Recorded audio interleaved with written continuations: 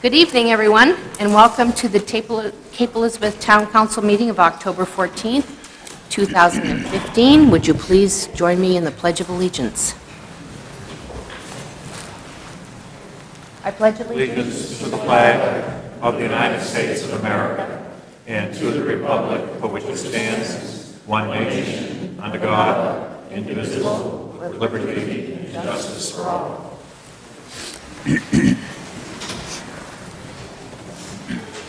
Thank you very much. And could we have the roll call by the town clerk? Chairman Ray. Here. Councilor Grennan. Here. Councilor Jordan. Here. Councilor McCausland. Here. Councilor Sullivan. Here. Councilor Wagner. And Councilor Walsh. Here. Thank you very much. So we will move on to town council reports and correspondence. And we have a very special presentation tonight. I want to recognize Senator Millett for a presentation from the governor. Legislature, I'm sorry. Good evening, everyone. It's a pleasure to be here this evening. I recognize you have a very full agenda this evening, so I will try to keep this as brief as I can. But I first just want to commend the hard work and creativity of the 250th anniversary committee members who have worked so hard and so diligently on creating such a wonderful event for our town. That's Carol Ann Jordan, Darren McClellan, Norm Jordan, Jan Beckwith, Stephanie Knupp, Catherine Adams, Barbara Powers, and volunteers Debbie Butterworth and Kathy and Randy Blake. The celebration has been a delightful collection of ways to celebrate the many unique and special places and people of Cape Elizabeth. I'm sure that the final event at the Inn by the Sea on the actual date, November 11th, of our incorporation will be equally wonderful. We are so fortunate to have so many enthusiastic citizens and supportive partners to make the 250th celebration as special as it has been and the success that it is. Cape Elizabeth is a treasure, and I'm sure that we all feel blessed to live amid such beauty and within such a strong community. And so with that, I would like to read, as quickly as I can, a legislative settlement from the 126th legislature. Be it known to all that we, the members of the Senate and the House of Representatives, join in recognizing the town of Cape Elizabeth on the 250th anniversary of its incorporation. In 1765, the residents of what is now Cape Elizabeth and South Portland, including all the area lying south of Portland Harbor and east of the Spurwink River, petitioned to separate from Portland to form their own government. The land was named Cape Elizabeth in 1615 in honor of Princess Elizabeth of Bohemia, sister of King Charles of England. Throughout its 400-year history, Cape Elizabeth has retained a rural character, reflecting its agricultural origins. Today, Cape Elizabeth has more parkland and permanently dedicated open space than any other community in Cumberland County. We join the good citizens of the town of Cape Elizabeth in celebrating the semi-centennial of its incorporation and send our best wishes, and be it ordered that this official expression of sentiment be sent forthwith on behalf of the 127th legislature and the people of the state of Maine, and it's signed by the President of the Senate and the Secretary of the Senate, Speaker of the House, and Clerk of the House. So it's a wonderful way to recognize our wonderful history, and Kathy, if I give that to you, great.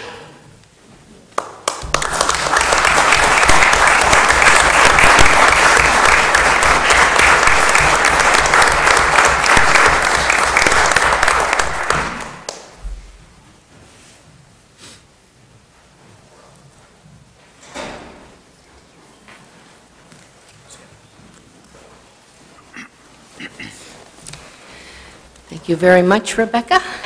We really appreciate your time and having come this evening. So I will move on to town council reports and correspondence. Are there anybody who has anything to say at this point? Jim. A couple of things. First, we had the privilege, a couple of us who attended the Museum Store Volunteers Appreciation Banquet last week. and a wonderful event with the volunteers who really man that facility out there, and have 28, 38, 45 buses show up, and they're smiling faces and making it happen out there to people visit this wonderful asset of Cape Elizabeth. But we had a wonderful evening, a chance to get to know some of the folks, and they come from as far away as Wyndham to actually work, volunteer their time in that store. So it's pretty neat to experience that, but I thought it was a wonderful evening. So, secondly, the Fort Williams Advisory Commission has this correspondence to the chair and to the town manager, and this will be taken up at the next meeting. But basically, we have discovered in our deliberations a fairly new sport that has taken hold here. It's pickleball, and how pickleball and tennis either coexist or do not coexist on the same court. So the Fort Williams Advisory Commission has asked the Town Council to take this up as a town-wide issue, and you've received a letter from us. I believe you received it already, and it will be on the agenda at the next meeting, but I wanted to make sure that that was mentioned this evening because we have another commission meeting tomorrow evening, and I'd like to report that it effectively has been handed over to the Town Council for consideration. Thank you. Thank you, Jim. Others? No? Jessica? I'd just like to point out that in 2.5 weeks, it's Sunday, November 1st, which is the actual 250th birthday. So this is the last Town Council meeting before Cape Elizabeth's 250th birthday, and again, I'd like to thank the committee that's worked so hard all year and commemorated this with some wonderful events. Thank you. Anyone else? I'm going to add that the Town Council survey responses are in from the items that were in the tax bill, and also to be online. And Michael has given us a copy, and this copy will be presented online tomorrow. So anyway, I'll just give you the overview. One item was the Goddard Mansion, and there were a total of 410 people that wanted it stabilized, 223 people that want it sold or encumbered, 102 that want it demolished, and 58 that were other. So the total response for question 1 was 735. Question 2 was in reference to the original library building, and which I also called the Spurwink School. And currently our library is located there temporarily while we are doing our renovations. So there were 142 people that wanted it demolished. There were 416 people that wanted it for public use. There were 196 people that wanted it in the private sector, and there were 53 people that wanted other. And the third question was about the town center intersection. There were a total of 679 people that responded to that. There were 385 people that said there were no problem. There were 294 that said they wanted a public dialogue, and there were 120 people that wanted other. And there were also some pie charts that go along with that, and as Michael said, that will be on tomorrow for people who want to read that and take a look at that further. So I thank everybody who has responded. It's really helpful when we know what the general population wants, and I think it was great to put it in the tax bill so that people were paying attention, because I think they pay attention to their tax bills. So anyway, thank you. And we will move on to the Finance Committee report. Jim? So in your packet, you have that eye chart with 19 pages of all of our budget issues, but we also have the dashboard, which hopefully you've had a chance to look at. And again, just to call out a couple of pieces of the dashboard. Essentially, our excise taxes are up. People buying new vehicles, moving into town, it's up by 11%. And in that same category, in the revenue areas, we're experiencing revenue sharing that's up. Our building permits are down. Franchise fees are even. and state school subsidies are also up. Highlighting the museum gift shop sales. Year on year, we've got an increase of about $36,000. So again, weather is a huge factor in how that business works. Real positive, and again, it's important for people to realize that all those dollars go back into the park. And on the expenditure side, one of the highlights of our overspend was the overtime that was incurred as a result of us hosting a lot of people at the Ford for the tall ships. And that was totally unbudgeted and not something that we had any real advance notice about. But we wound up forcing our Public Works staff to work that weekend. There was a lot of overtime incurred as well. So, but I think it's important for people to understand that this is on the website, this dashboard. We've been using it for most of this year, and as I leave after next meeting, I hope that you continue to use it and continue to improve upon it, because it does give you a snapshot in time as to what's taking place in the town. Thank you. Thank you, Jim. Any councilors have any questions for Jim? No. Okay, great. Then I'll move on to the audited financial statements for June 30th, 2015. Mike, did you want to make a comment about that? Yeah, just our audit report is now available online. It will be listed under reports under government on our website, and the town council will be meeting with the auditors on the 26th of October at 7 o'clock to review the annual financial statements for June 30, 2015. Thank you, Mike. Any questions for Mike? No. Okay. We will move on then to citizen opportunity for discussion of items not on the agenda. We have a busy agenda tonight, and I think most people are here about agenda items, but if there's anybody who wants to speak about something that's not on the agenda, please come up to the podium, state your name and address, and you have 3 minutes. Chris McCarthy, 9 Salisbury Lane. 15 years ago, the town of Cape Elizabeth amended its existing zoning ordinance. The amendment permitted the use of existing listed structures to site telecommunications equipment. Among the structures listed was water towers, which at the time and still now only includes the water tower at Avon Road. This allowed for what should have been quick, cost-effective solutions while minimizing impacts to the town vision or individual rights of residents. But instead, the town rejected recent Verizon and AT&T applications to add antenna and ground structures to the existing water tower and facilities at Avon Road on the grounds that the actions would not comply with the town ordinance. Verizon appealed the decision, and after rejection of appeal by the town zoning board, they filed a lawsuit against the town. The recent court ruling by U.S. District Court Judge Levy clearly and logically explained why Verizon's application should not have been rejected. The key arguments in the town's defense were discussed and denied in the judge's court order issued September 30th.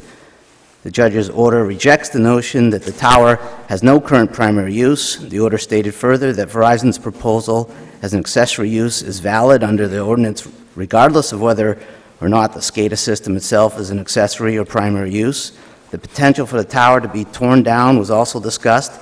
The Avon Road facilities include a communication system monitoring raw sewage. Failure of the system could result in flooded basements and millions of gallons of sewage entering Casco Bay. As such, indications are that the SCADA system will operate indefinitely. The judge's opinion also rejects the notion that maintenance activity would increase substantially as Verizon confirmed maintenance would be a monthly visit. The judge also rejected the notion that the proposal by Verizon with its shrouded antenna would become the physically dominant use of the property. The town has recently been made aware of a petition signed by over 200 residents supporting the use of the Avon Road facilities for cell phone antennas. During the recent open town meeting, the Brainstorm 2016 goals, there were repeated requests for the issue of cell coverage to be addressed in timely fashion. The town governance is now undeniably aware of the wishes of its residents. With the court ruling, there is no reason to reject the Verizon application.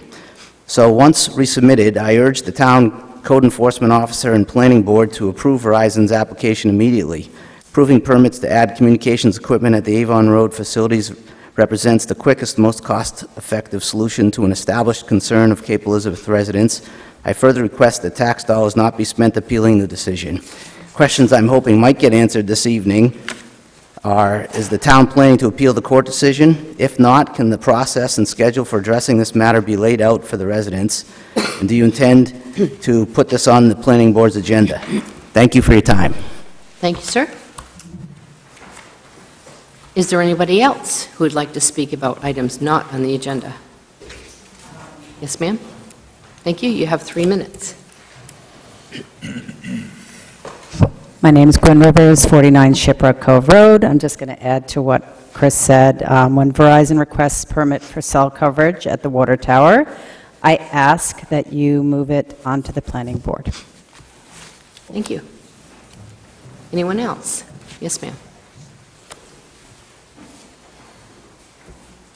At the risk of being repetitive, my name is Oriel Offit. I live at 9 Ironclad. I want to say the exact same thing. When Verizon requests a permit for cell coverage at the water tower, I ask that you move it on to the planning board. Thank you. Thank you. Anyone else?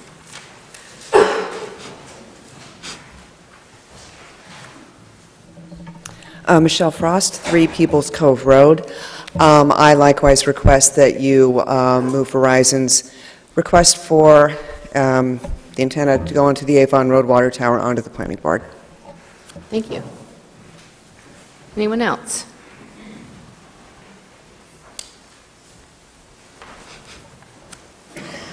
Aubrey Miller, 2 Pine Ridge Road, and I will simply echo those same requests. Thank you. Thank you. I'm sorry you folks are taking so long. Anyone else? No? Okay. Then I will move on to the town manager's monthly report. Michael. Yeah, thank you, Chairman Ray. I wanted to give a report. Actually, the second thing on my list was the Verizon lawsuit, but I'll take it up first since there does seem to be some public interest in it. I think everyone's aware of the court decision issued by the United States District Court in Verizon versus the town of Cape Elizabeth, or whatever the case was called. The case was decided. The judge actually was able to go to the hearing that he did, and he seemed to be a very fair judge, seemed to hear the issues, the cases. The town, was being sued by Verizon, or they took action against the town. There was also some neighbors who intervened in the case, and they also had a chance to be heard at the hearing. The judge, seemed very interested in the case, very interested in the issues, did render an opinion that sided with the town on a portion of the issue, but, as Mr. McCarthy indicated and others, on the other side of the issue, the judge very much decided with Verizon in terms of feeling that these are an allowed use, and that the town's ordinance, as it reads, allows it. Which, the town could appeal that decision. I haven't heard anyone indicate interest in appealing the decision. If the town council did want to appeal it, there'd have to be some positive action this evening, or the appeal period would run. And if I might, could I defer to Ben McDougall, the code officer, to indicate what he feels would be the next steps, assuming the council is not appealing? Yes, certainly. Thank you. Thank you, Ben. Good evening.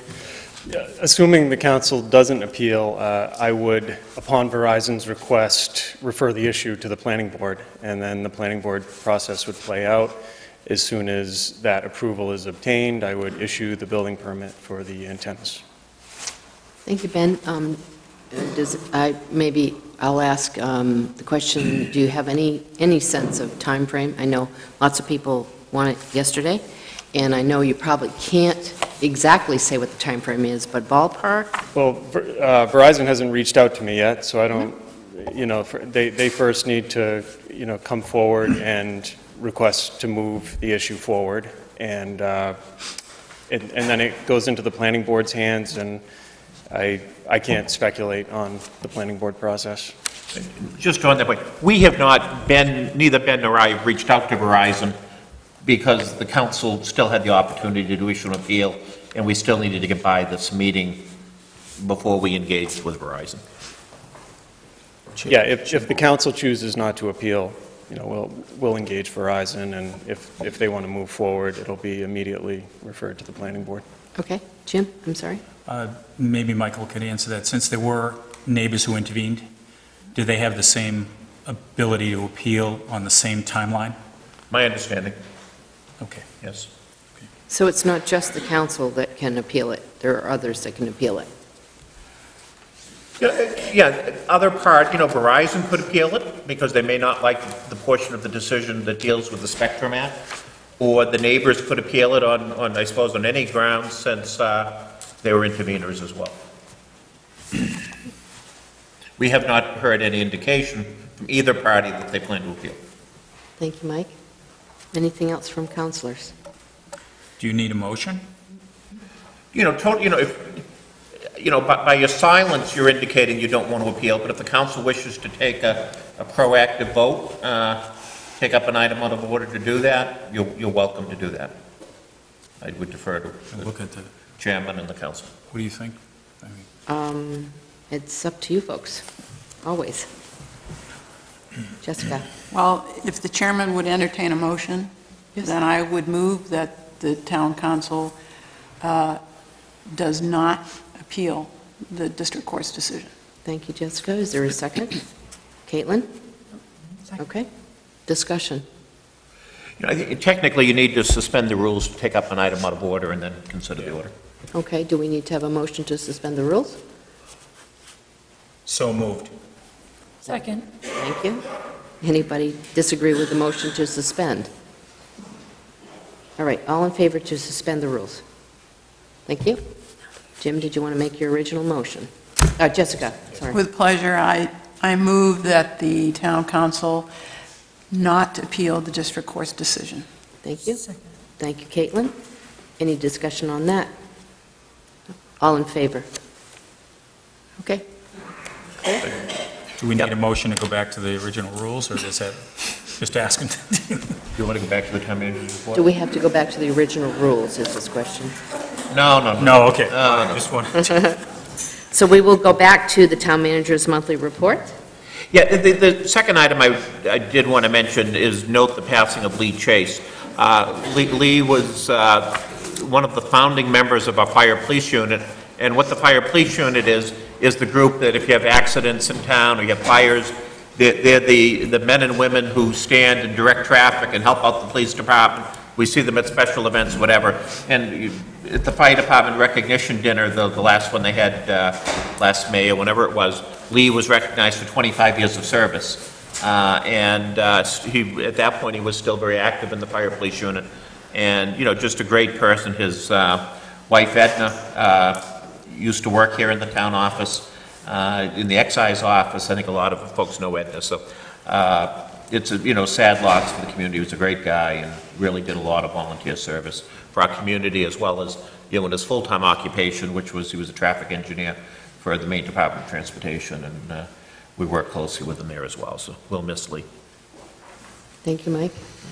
That's it. That's it, okay.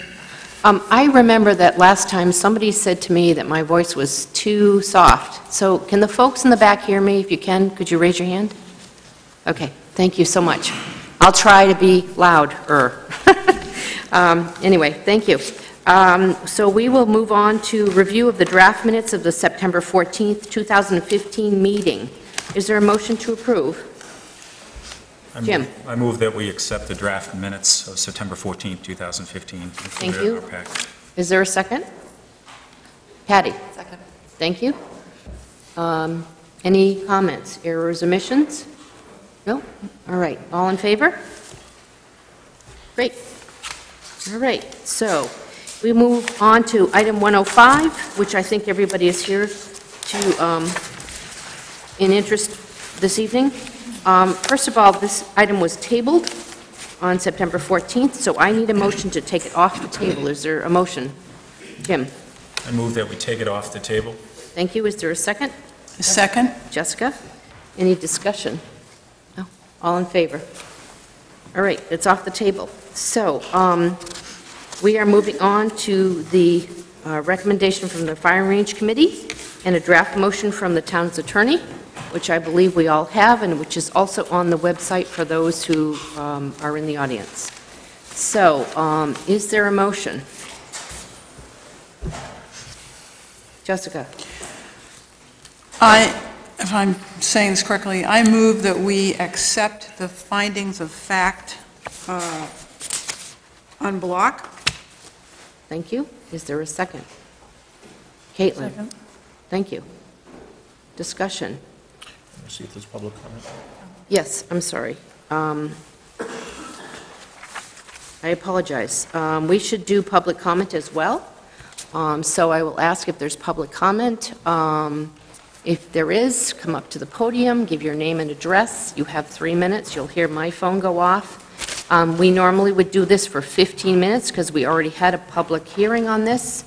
If there are more people than 5, I will ask the council if they want to entertain additional time for folks. So we will start with Tammy. Chair, just Yes, a question. yes, sir.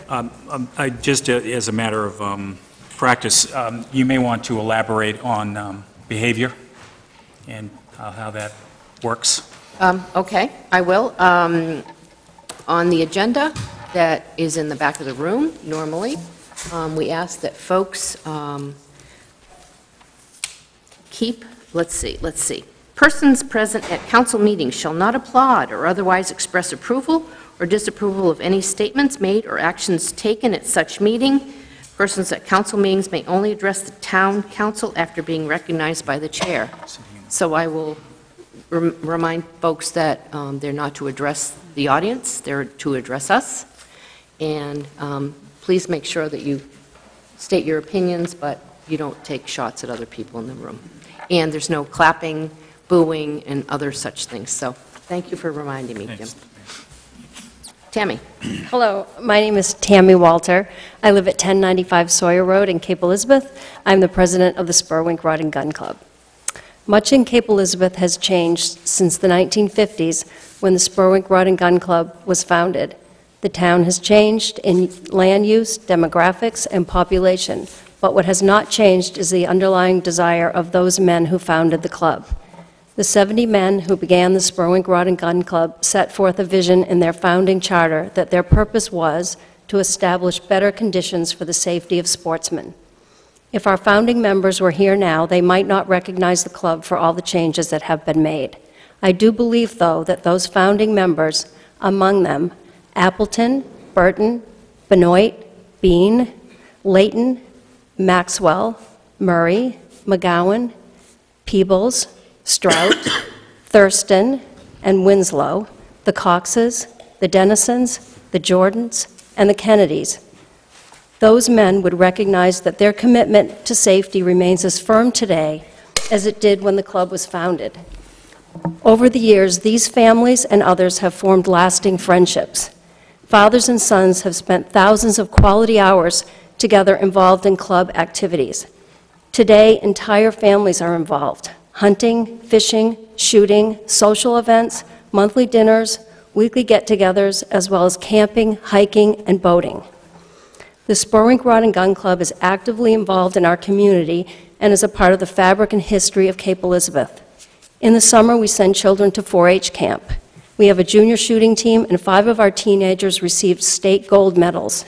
One of our teenagers received a full college scholarship for shooting sports. We teach children and young adults basic fishing skills. In December, our club will be involved in the Toys for Tots campaign. We have always wanted to be good neighbors. We have shown tremendous willingness to change, adapt, and improve. We have spent countless hours, ceaseless effort, and significant funds towards that goal. To take that away is to diminish all of us and our community. My hope is that we can come together, the town, our community, and our neighbors.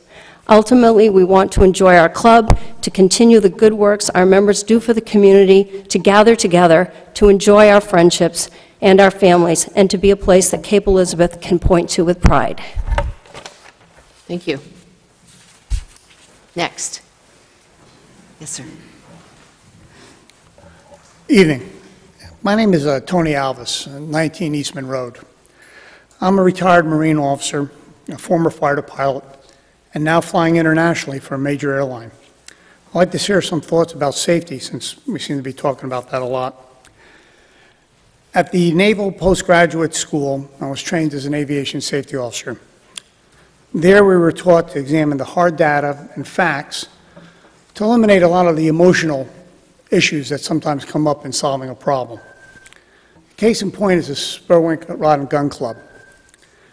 Find a 6-year history with 0 injury or deaths outside the club's boundaries. After I wrote a letter to the editor of the Cape Courier, I received this anonymous letter. Actually, it was a copy of a police report from 2009 complaining of a bullet hitting a Cross Hill residence. The officer investigating described the bullet as a low velocity, striking the side of the home in a downward trajectory. Most likely a shot fired overhead or a negligent discharge, and he said probably from a .38 round from the size of the bullet. Since the club was in close proximity, he said it probably came from the range, although there's no proof that it ever did. It may have come from anywhere, and no one was struck. Although the complainant claims that other houses in the area have been struck, the report does state that no other reports of police records or any other such incidents have been reported.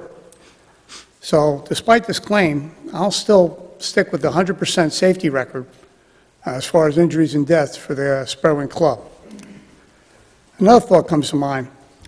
If I were to build a house and moved into it that abutted another structure or home that had been there for 50 or so years, that had an activity that I perceived was a danger or a threat to me and my family, but moved next door anyway, well, you know what, that's on me.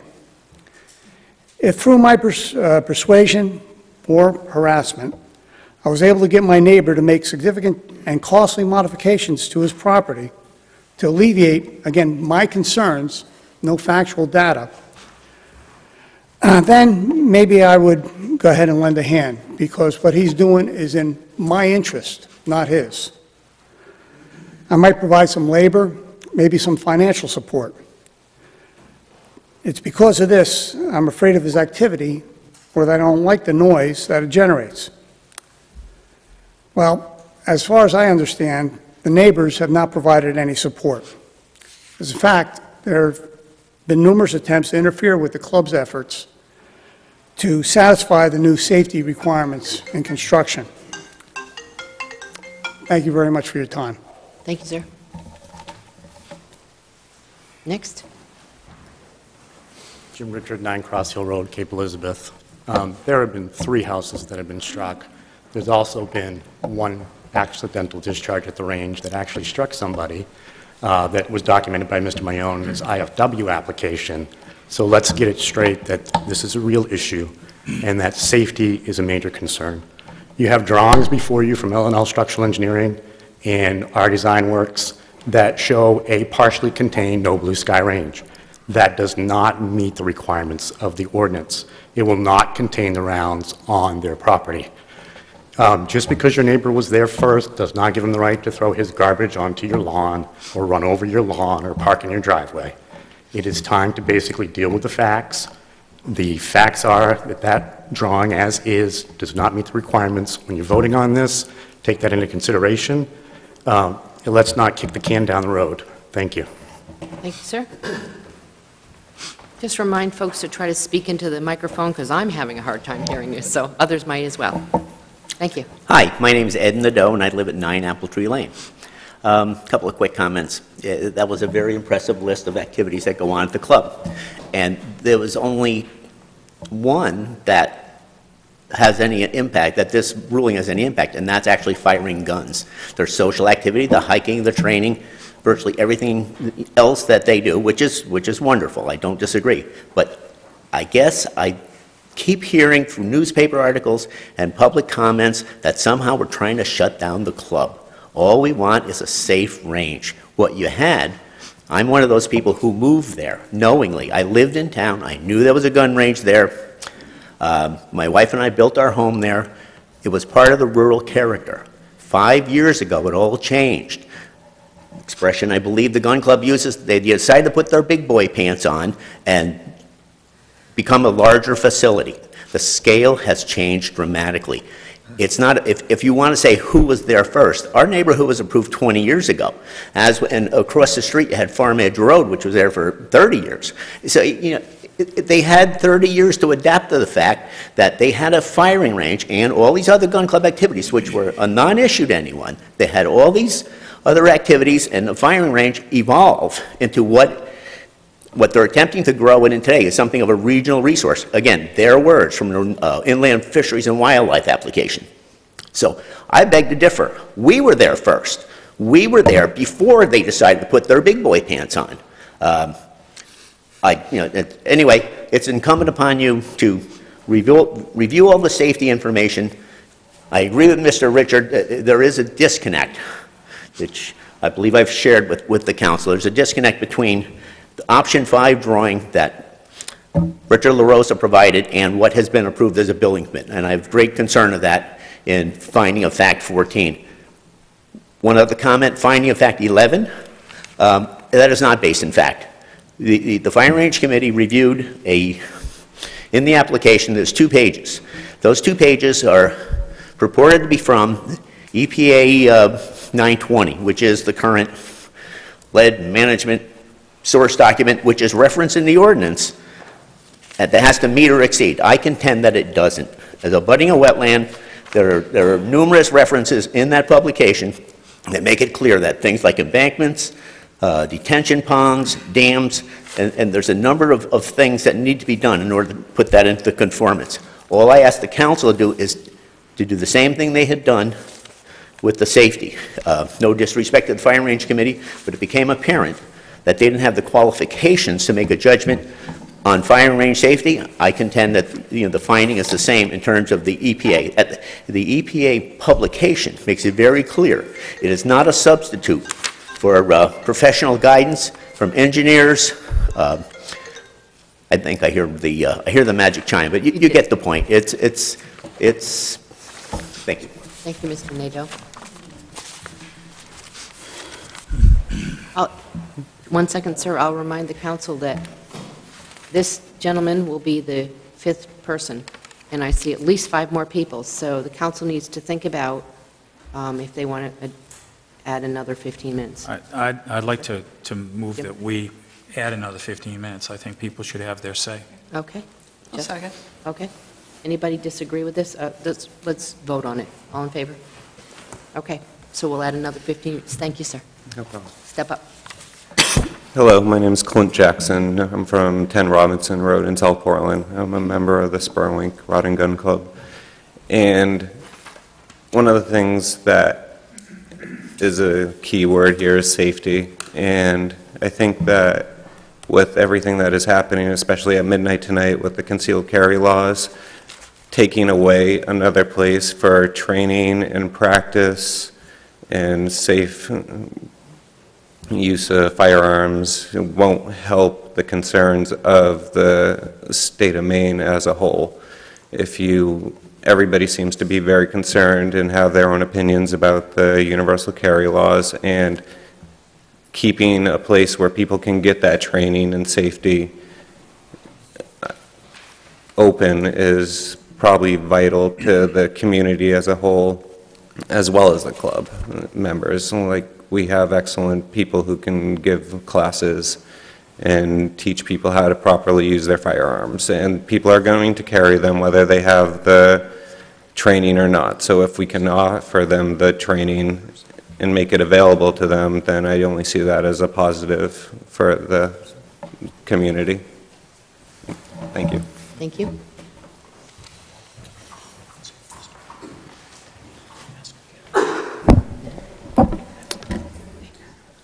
Yes, sir. Excuse me, Jonathan Good, Ashbourne Court, South Portland, Maine. Member of the club for over 20 years. I can't remember back that far. But I was here at the last meeting, my first meeting I attended here, and I listened to all the arguments. We've hashed this stuff over and over and over again. It's time to make a decision. I'm here to urge you issue a license for this club. You've heard all the answers. You have a range committee. You've passed an ordinance, which is legal. You have a range committee given recommendation. You've been through all this stuff before. The bottom line is we have folks who bought houses next to a gun range, like you wouldn't put a house next to a railroad track, a nuclear power plant, or anything else if you didn't want to live there. And now they're trying to find any way possible to keep this from reopening and having live fire again. You've heard all the arguments. You have an ordinance. You have a range committee recommendations. There's no reason I can see from what I've heard, reasonably or logically, not to issue a license tonight to let this club get on with its proposed building and its range efforts to keep it safe in accordance with Mr. LaRosa's plans. The club is doing that now, and that takes care of all the issues that have been accepted by all the parties, except for a few dissenters. Thank you. Thank you, sir. Hello, Ty Matheson, Burwell Labs, South Portland, a member of the Rod and Gun Club. Rick LaRosa said the range, if used as intended, provides proper shot containment. Residents have also said that they fear to walk down the streets with their children through this neighborhood. I'd like to provide some food for thought. Cross Hill Road and many other roads like them, if used as intended, provide a safe way for residents to use their vehicles. Should the town of Cape Elizabeth install barriers between the roads and sidewalks to provide safety for the children? Of course not, because we entrust drivers to use the roads as intended. I ask of the council to grant the club the license to allow us as members to safely use our club as it has been intended for over 60 years. Thank you for your time. Thank you, sir. Eric Stephanus, 2 Tiger Lily Lane, South Portland. Excuse me, everyone says 2 Tiger Lily Lane, Cape Elizabeth.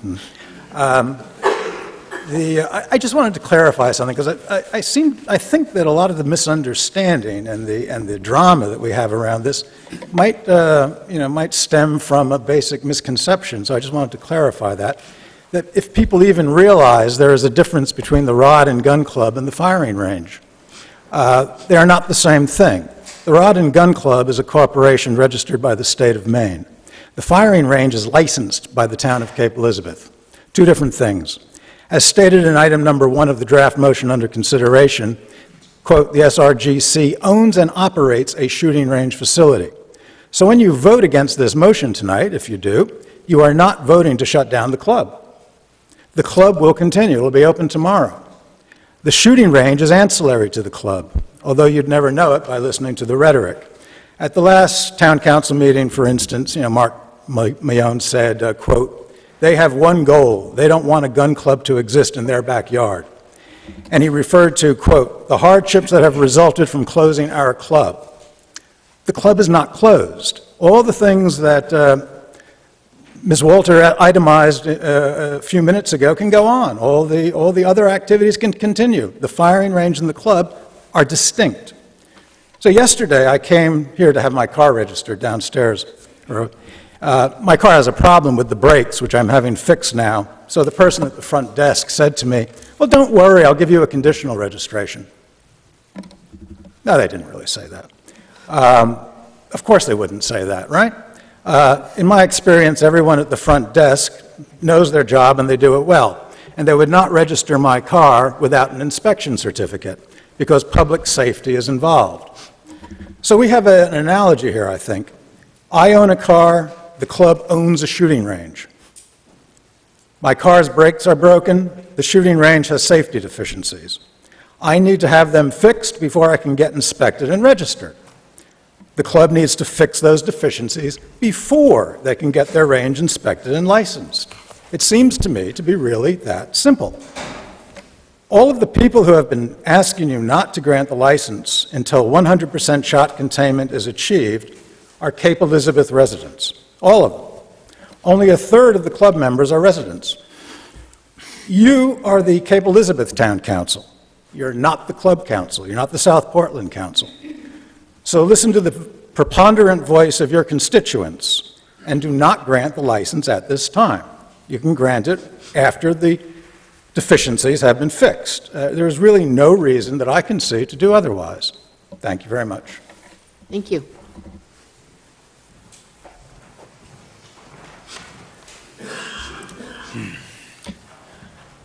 Good evening, Mark Mayone, past president, Spurwink Rod and Gun Club. Recently, the Spurwink Rod and Gun Club contracted MIA Environmental to do a water testing of our property. I'd like to read to you from that report. As requested, MAI Environmental collected 2 surface water samples from the drainage way that crosses northwest to southeast through the range property, directly across our ranges.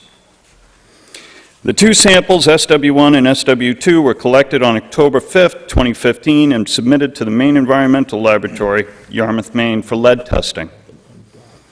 SW1 was collected at the up-gradient property line where the drainage enters the Spurwink Rod and Gun Club property. SW2 was collected at the down-gradient property line where drainage exits the Spurwink Gun Club property. Based on the results, the up-gradient water sample, SW1, showed a trace amount, 0.001, concentration of lead, and the down-gradient sample was non-detect. For comparison, the state of Maine drinking water standard for lead is 0.01, which is an order of magnitude greater than the reported surface water concentration of 0.001. I have to say, the irony of this sample is the water that comes into our property from the Cross Hill neighborhood is the one with the smallest trace of lead detectable and leaves our property with no trace of lead. This is kind of funny. The primary mission of the Spurwink Rod and Gun Club of safety and sportsmanship was central in my life last weekend. I went away with my son and longtime friends hunting. Being able to hunt safely with my children started at the Spurwink Rod and Gun Club. A quick, clean harvest is the ethos of every good hunter. This is what I teach my children. This is what we preach at the club. Because my son and I had a place to practice, we were able to ethically harvest our game. There are many reasons for many people why the club should be here. If people can't come here, where are they going to go to practice safety? And that is why I take so passionately what I do over at the club. Because truly, I think it's important that people have a place to practice safety, practice shooting safely. Thank you very much. I appreciate your time. Thank you. Kathy Klein, 66 Cross Hill Road. I want to echo some of what Mr. Stephanus said previously. I think that the club should continue to have their social gatherings. Maybe people can't hear you. Oh, okay. Can you, yeah, Yes, yeah, okay. there you go. I just want to echo what Mr. Stephanus said before. I think the club should certainly continue to conduct their social gatherings, community service. I think that's a wonderful thing for the community, but I also want to encourage the council to consider holding off on issuing a conditional license until we have all our questions about safety answered. I think that is more important because ultimately, I think you're charged with protecting the safety of our town. And I don't think that we need to rush this and issue a license until we know that the safety issues have been met entirely. Thank you. Thank you.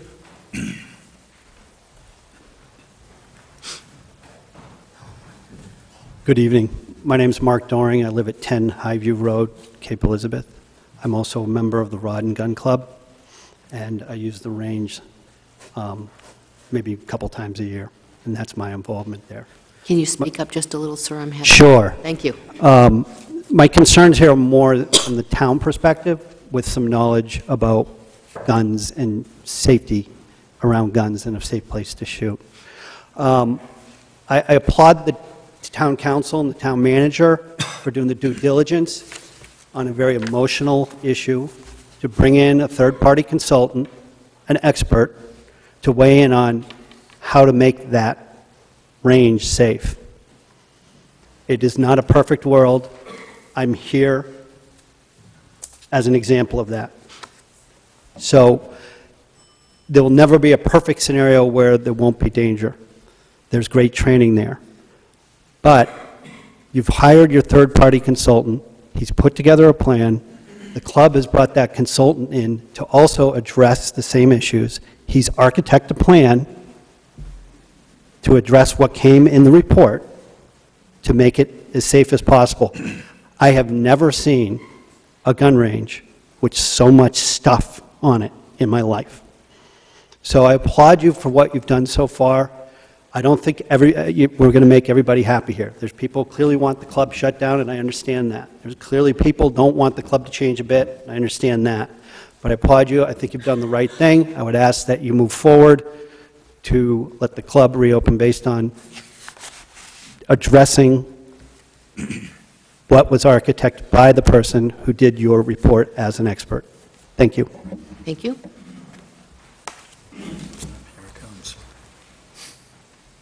My name is Ralph Romano, 12 Tiger Lily Lane. And I support you giving a license to the Rod and Gun Club tonight. I think they've made good progress over there. I think they've done a lot. But a separate issue is whether shooting should be allowed again until those improvements are complete, and they're not complete. They don't have shot containment yet, so those are two different things. But I'm sure they will if they keep up at the rate that they're going. I think then shortly they should have what they want and be allowed to shoot. One of the other things that bothers me is it keeps coming up about how people build houses next to a rod and gun club, and why would they do that if they were afraid? Well, once again, I'll tell you that I built my first house in Cape Elizabeth 42 years ago, and I've known the Rod and Gun Club was there for at least 50 years. But I didn't know it was unsafe until we got LaRosa's report. I'd heard stories about bullets striking houses, and I don't know. I mean, sometimes you take that with a grain of salt. You wonder, is that real? Isn't it? What? But once you got LaRosa in here and he made his report, then we knew it was unsafe. But by then, there were already 90-something houses built over there in Cross Hill. So you can't blame the people. I mean, how would we know that the town would allow that development to be constructed if the town thought that that Rod and Gun Club was unsafe? Obviously, the town didn't think it was unsafe. Neither did the residents who bought. I mean, this was all news to us. One other item. I'm kind of concerned. I sent an email. I don't know if you all got it before the meeting, but I'd like to read it to you. It considers one point that I think is kind of, it's about money, and I consider that important. And it's, my email said, "Dear councilors, at the last meeting of the Spurwink Club's application for licensing, there seemed to be confusion among councilors on whether the club or the town pays for certain items.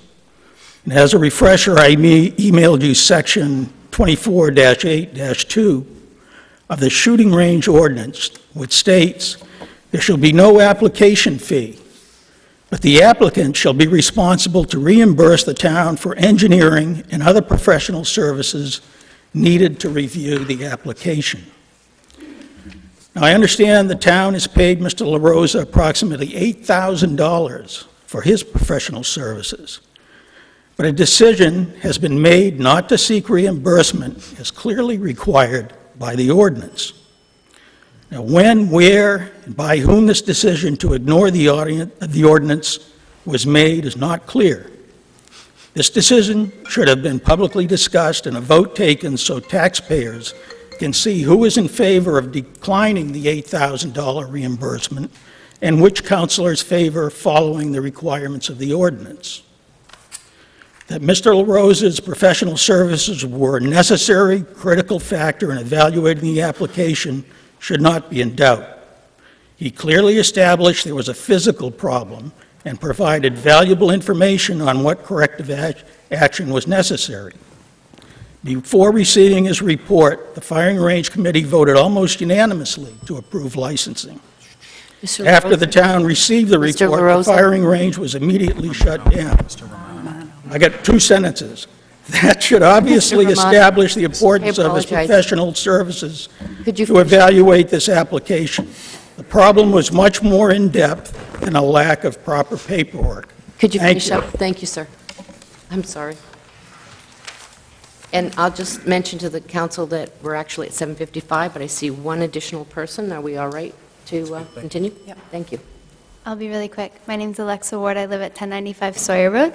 And I think the man that spoke before me made this point, but I just wanted to clarify for any of the residents that didn't understand, I didn't really understand this until today, but the licensing of the club is separate than the club actually opening up for live fire. So they're not, if the licensing gets approved, it doesn't mean that they're going to be able to shoot again until all the safety requirements have been met. So I just wanted to clarify that for anybody. Thank you. Thank you. I see no one else, and we have expended our time, so I think that we will move on. So we'll go back to the council. We have a motion and a second, and maybe, Michael? Yeah, just, Ben McDougall, the code enforcement officer, is here, and there's been lots of questions about what happens if the council approves this.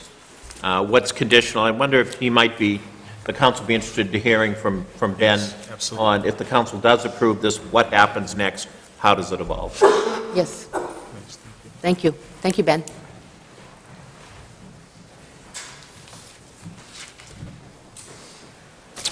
Good evening. There are 4 points of the conditional approval that require my oversight. They're security, maintenance, shock containment, and lead management. The security, maintenance, and shock containment for the 25-yard range will be confirmed and certified by Rick LaRosa. Rick has stated that he's willing to do this. In the off chance he's unable, we will find another licensed professional who will certify these 3 components of the conditional license.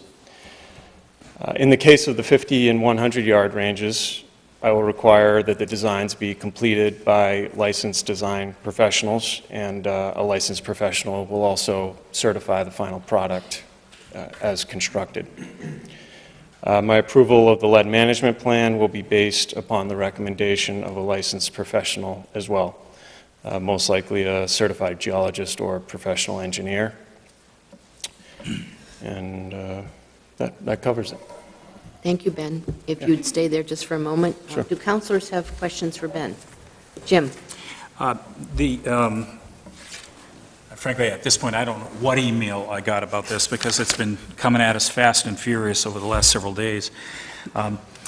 You're in the code enforcement business, and when somebody takes a building permit out, and they'll give you a dollar value, $100,000, there's often a discrepancy in how much money is spent to actually complete the project, and there may also be a difference in the design from as built.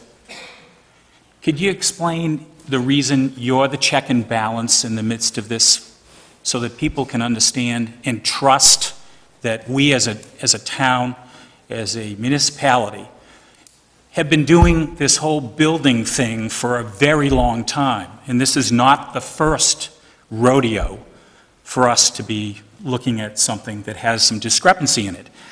And Mr. Nadeau pointed it out. I think another person, I'm not sure when Norton pulled out $200,000 from Mr. LaRose. Can you explain that gap or that unknown, if you will, and how you as the check and balance manage that? Yeah, there has been some concern with the building permit. We have architectural plans, we have plans from a structural engineer, and then we have Mr. Mayone's hand-drawn plans that all kind of come together in this design. I've been in contact with Mr. LaRosa. I've been in contact with the structural engineer.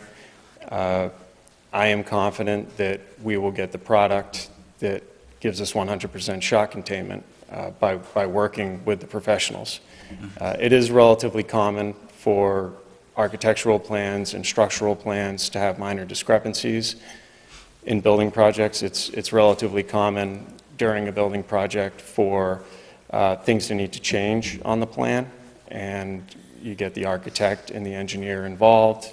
Everybody agrees that the change is okay and the end result is the same, and we move forward.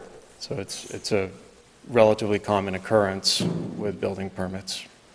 And then the $200,000 number that somebody's referred to, in Mr. LaRosa's commentary, and how there's some sort of, I guess call it a rush to judgment that the club is not spending $200,000, and for some reason, we're getting this done less than what was expected. I mean, can you comment on that? Because it's out there, and I just, you're the professional.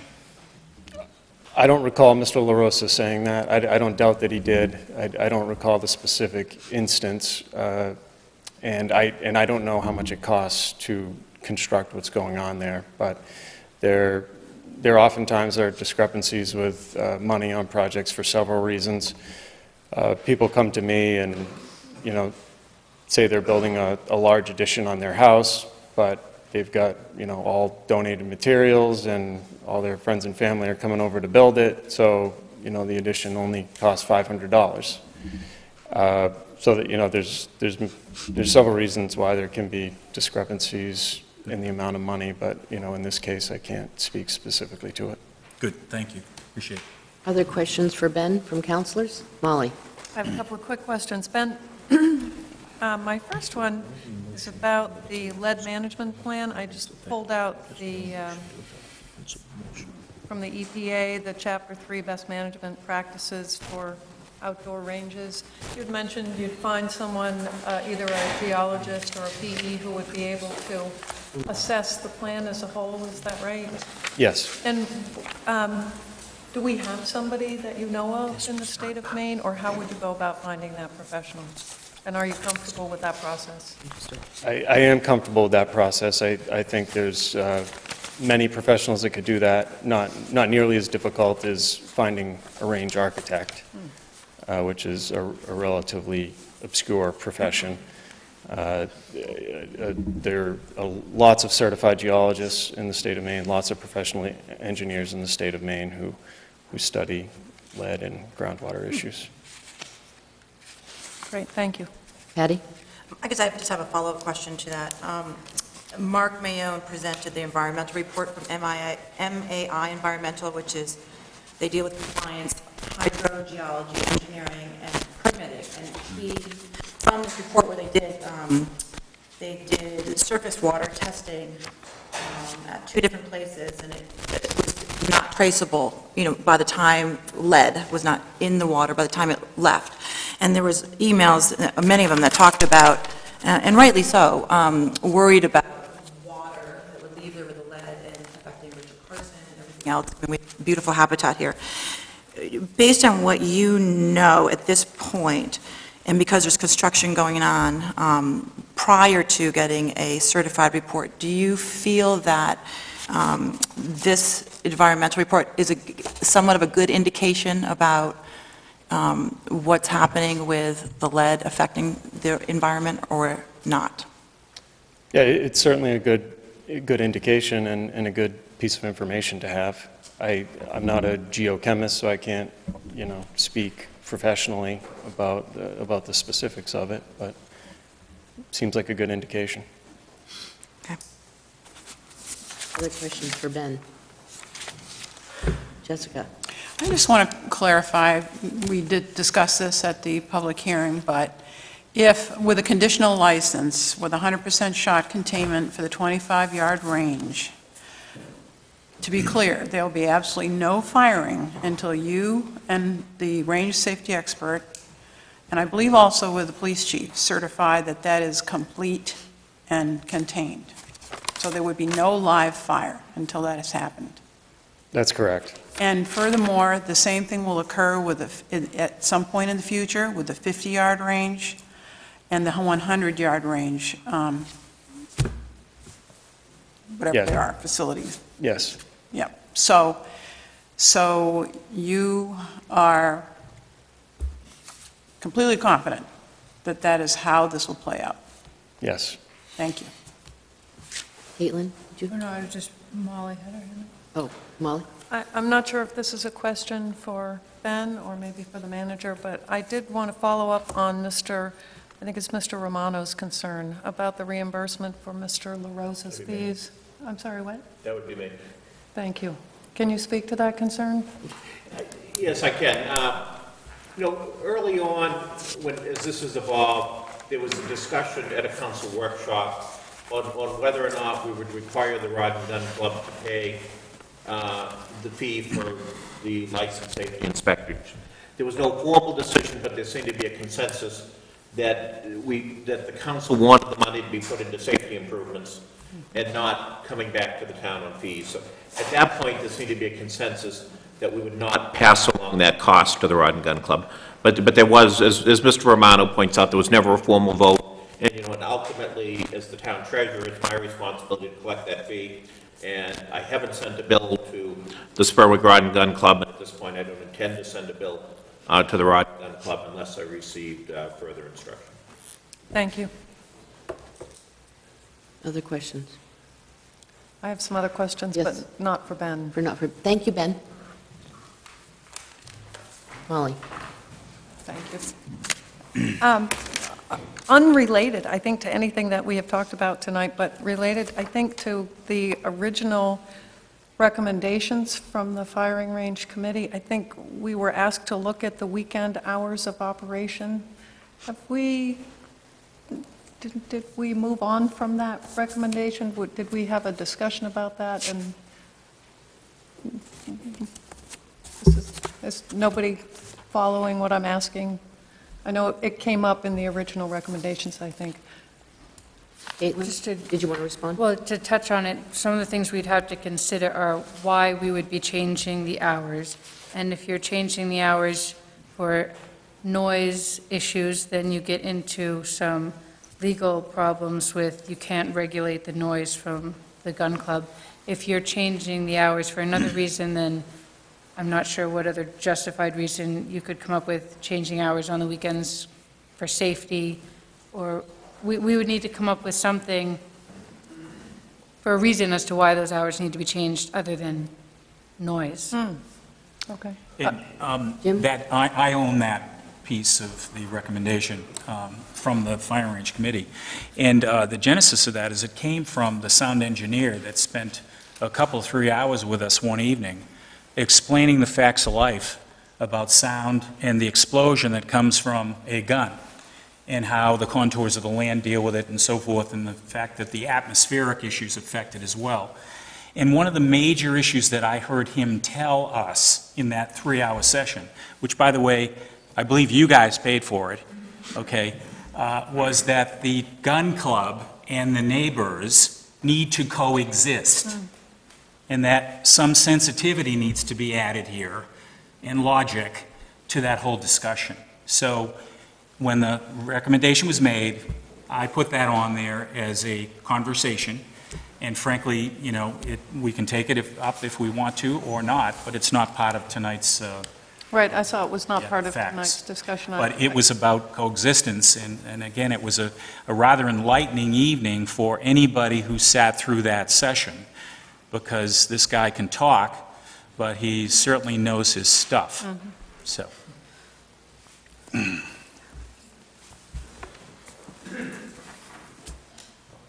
I would just ask fellow councilors if anybody has an opinion about that, only because it came out of the recommendation out of the firing range committee.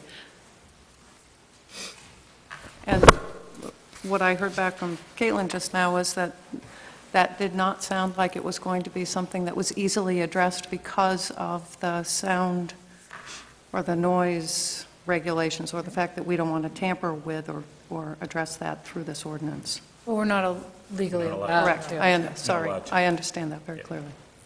Okay. I want to remind the council that the motion is to accept the findings of fact en bloc.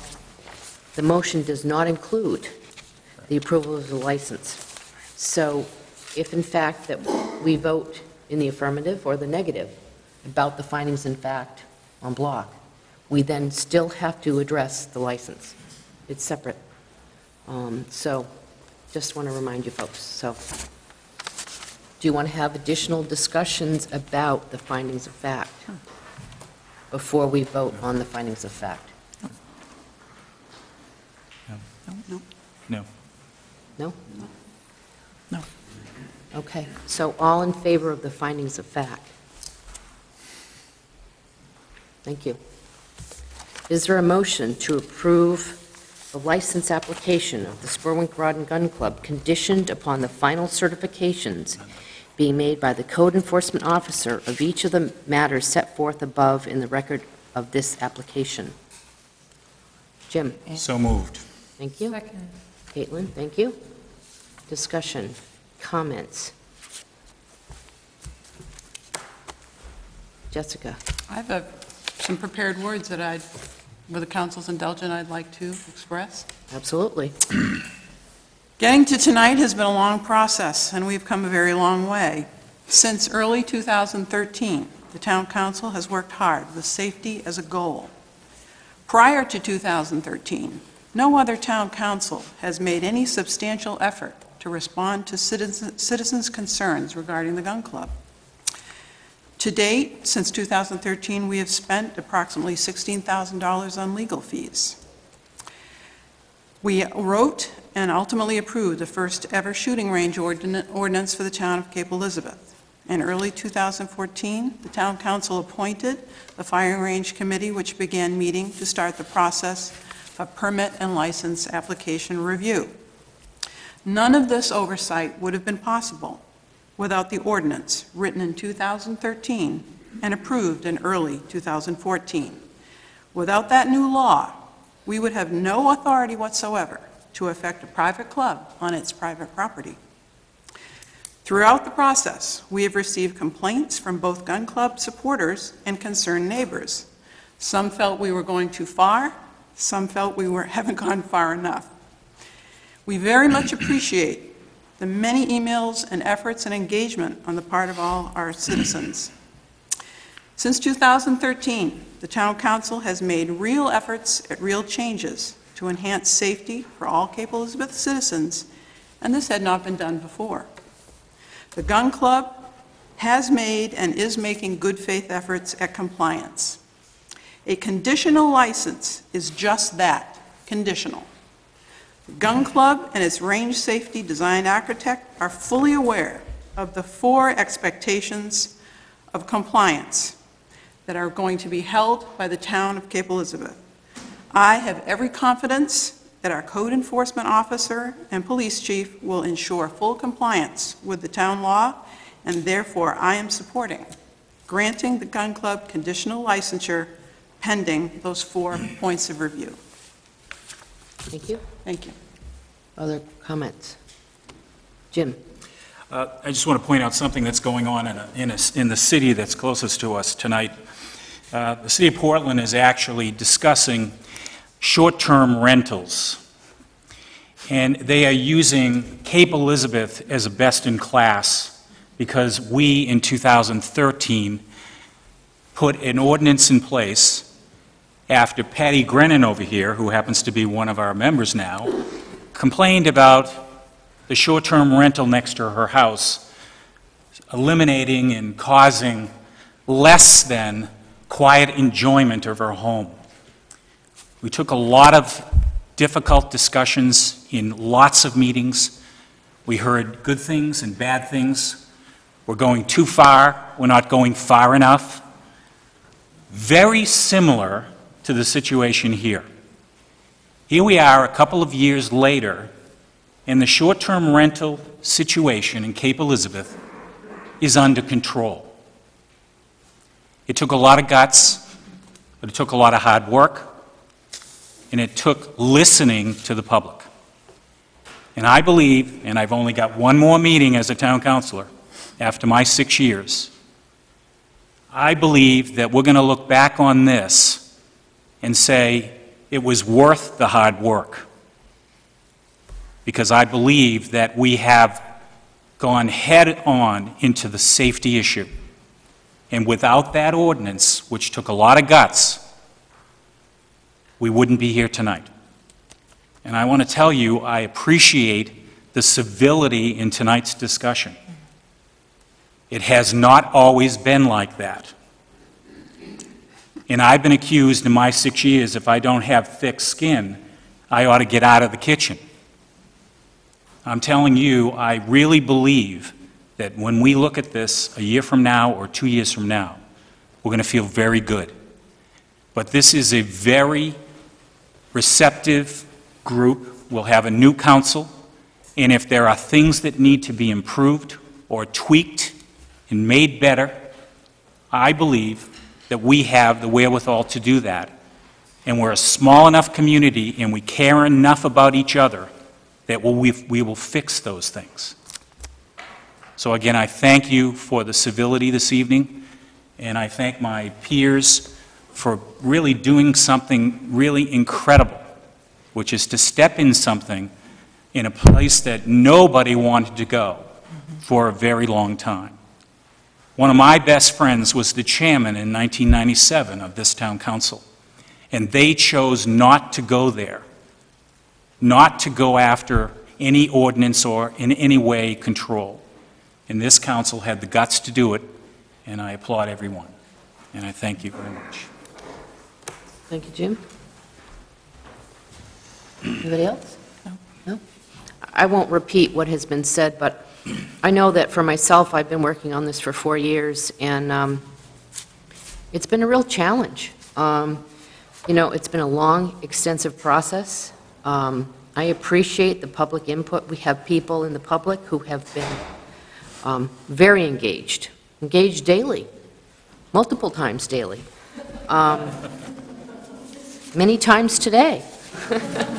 And we have a gun club that has been really trying hard to work towards something that is acceptable. I know that when the council really looked at this, and I know for me personally, it was about the safety. And I know that when we first started this, and when we were first talking about this, I don't own a gun. I don't know how to shoot a gun. I don't think anybody wants me to have a gun. But that doesn't mean that I don't support people who are entitled to do that. And I do. I support people who are entitled to do all kinds of things that I don't do, and that's fine. But I think that the council tried to really focus on the safety, which is why the council ordered the safety evaluation. And that's important to remember, is the council ordered the safety evaluation. And it came back, and it said we have to do some stuff. And so we said, you know, let's take care of that. Let's get it done. And the club said, we're right there. And I thought about this, and I thought, you know, that was a risk for the gun club to take, because they started doing those improvements, not knowing if they were going to get that license. And, you know, that's a risk, and that's a hard thing to do. At the same time, I listened to the neighbors, and I understood that they were concerned about safety. I don't blame them, you know. The safety report said there's potentially a problem. And, you know, so they gave their responses, and they looked at things, and they said, you know, we're concerned. We don't want to have any problems with our children and our dogs and taking a walk and so forth.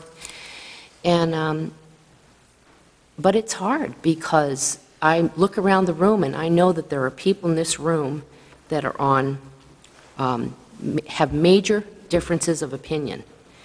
But the council has to make a decision, and that's hard for us to do, because we cannot possibly satisfy everybody in this room. We can't. But I think that we are trying, and I think the council's done a really good job at trying to say, you know, let's try to run it down the middle. That's what we did with the ordinance. I think that's what we're trying to do with the licensing. And I don't think there's anybody on the council that doesn't care a lot about the town and what's best for the town. So I'm going to support this motion. Anyway, I don't want to go on and on, but does anybody else have anything to say? No? Okay. So I will say all in favor of the motion. And I will say also that I know there's a lot of people in the room that probably want to chit-chat and do some things, so I will take a 3-minute recess, And please find your way out, because we have a lot of other things to do. Thank you.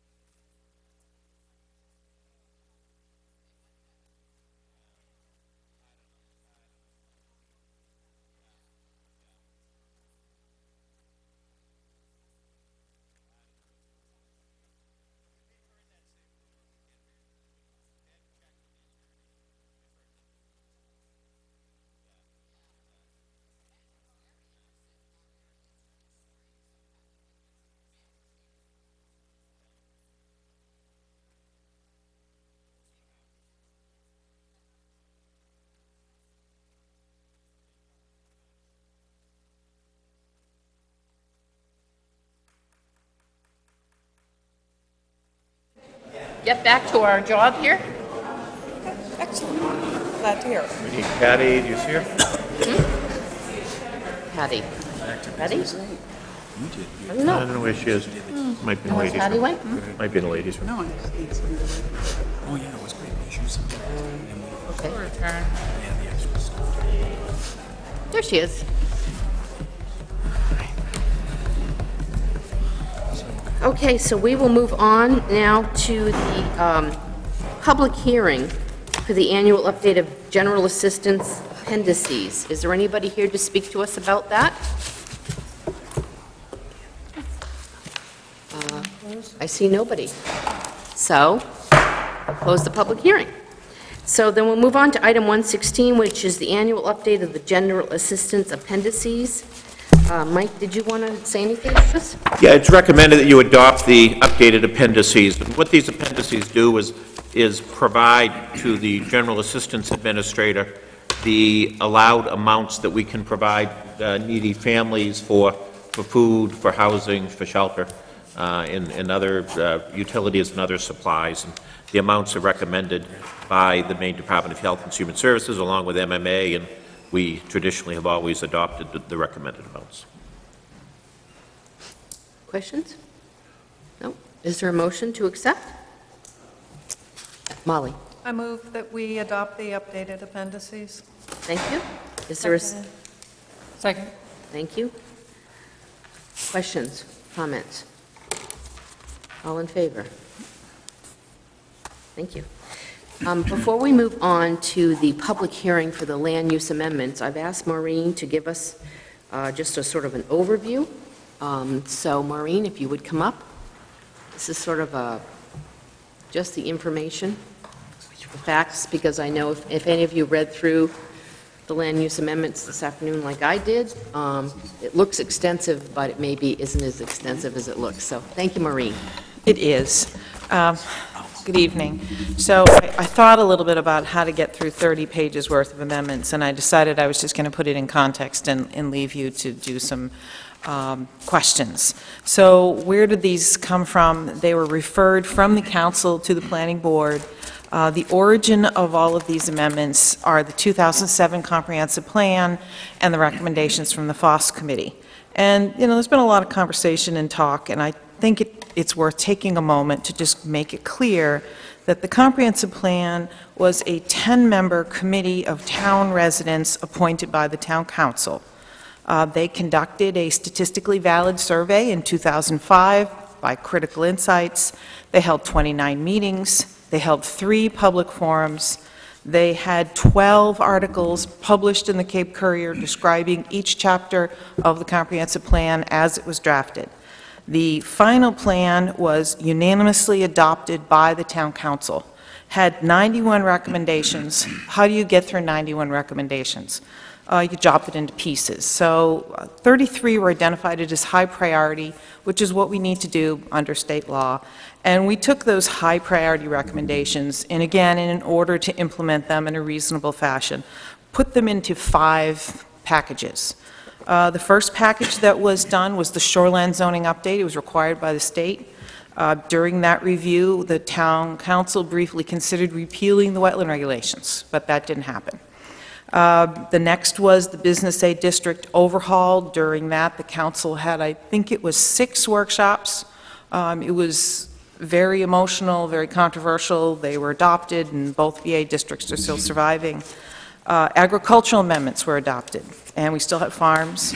The subdivision ordinance was overhauled by the planning board, and the last package is this land use amendments package. So I do want to point out that of the 91 recommendations from the 2007 comprehensive plan, we got the recommendation to create the Shore Road path. We got a recommendation to preserve wetlands. We got a recommendation to prioritize preservation of agriculture. So the comprehensive plan is a very large document that's had a lot of impact, good, bad, whatever. So most of the land use amendments package comes out of that comprehensive plan, but some of it is much more recent. The Future Open Space Preservation Committee was a 9-member committee appointed by the town council, again, all residents of the town. The Future Open Space Preservation Committee held 30 meetings. They held a public forum. They came out with a report with 21 recommendations. So between the comp plan and the FOSS committee and a couple of little minor things, we have 15 recommendations that are represented in these 30 pages of ordinance and 2 maps. If you want a description of those 30 recommendations and how each amendment has been crafted, I would refer everyone to the March 25th, 2015 memo from the planning board to the council, because that breaks down every recommendation and what is the implementation step, which was ordinance amendments and maps. I'm happy to go through all of that. So I was trying to think about why do we care about all of this. The amendments are really proposing to expand the regulation of multiplex. We think multiplex is more of what we may see in the tiny amount of new development Cape Elizabeth is going to experience because the population of Cape Elizabeth is getting older, like the entire country is getting older. And we expect that people will want to stay in Cape Elizabeth. The people who live here love it here. We have very, very high satisfaction rates.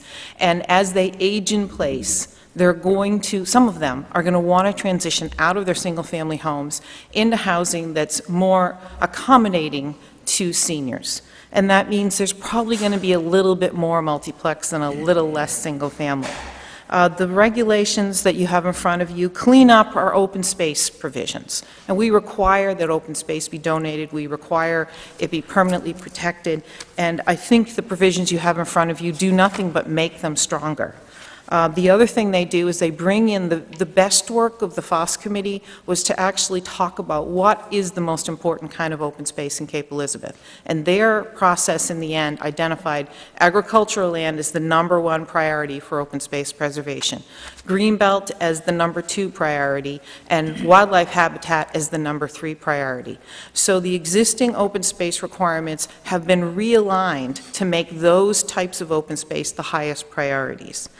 And then I have the 2 maps, which I have to go over. So couple of the recommendations from the comp plan was to take away some of the barriers to connecting to public sewer. There's been a general consensus by the council and definitely a 100% consensus by the planning board that any development should connect to public sewer whenever available. It's more environmentally sound. However, the map right here, which you all see, all the shades of blue are existing sewer service areas. If you own land in one of these blue areas, you can go to the Public Works Director and ask for a sewer permit, and pay the sewer fee, and do the construction to connect to the sewer. If you're not in one of these blue areas, you can't, unless you're within so many feet. But our recommendations are that people that are in the Business B district and in the Residence B district should be connecting to sewer. We're not making it mandatory as the comprehensive plan recommended. But right now, if you want to develop in any of these yellow areas right here, which are RB districts, which we've said, these are our potential growth areas, you have to come to the council. You have to have the council designate you a sewer service area. Then you go back to the planning board and design your project. What we're talking about doing is amending the sewer service area map so that all these yellow areas turn blue. So that if you want to do something there, you then are one step closer to being able to connect to public sewer. We have these 2 pink areas. These are the Business B districts. Same thing.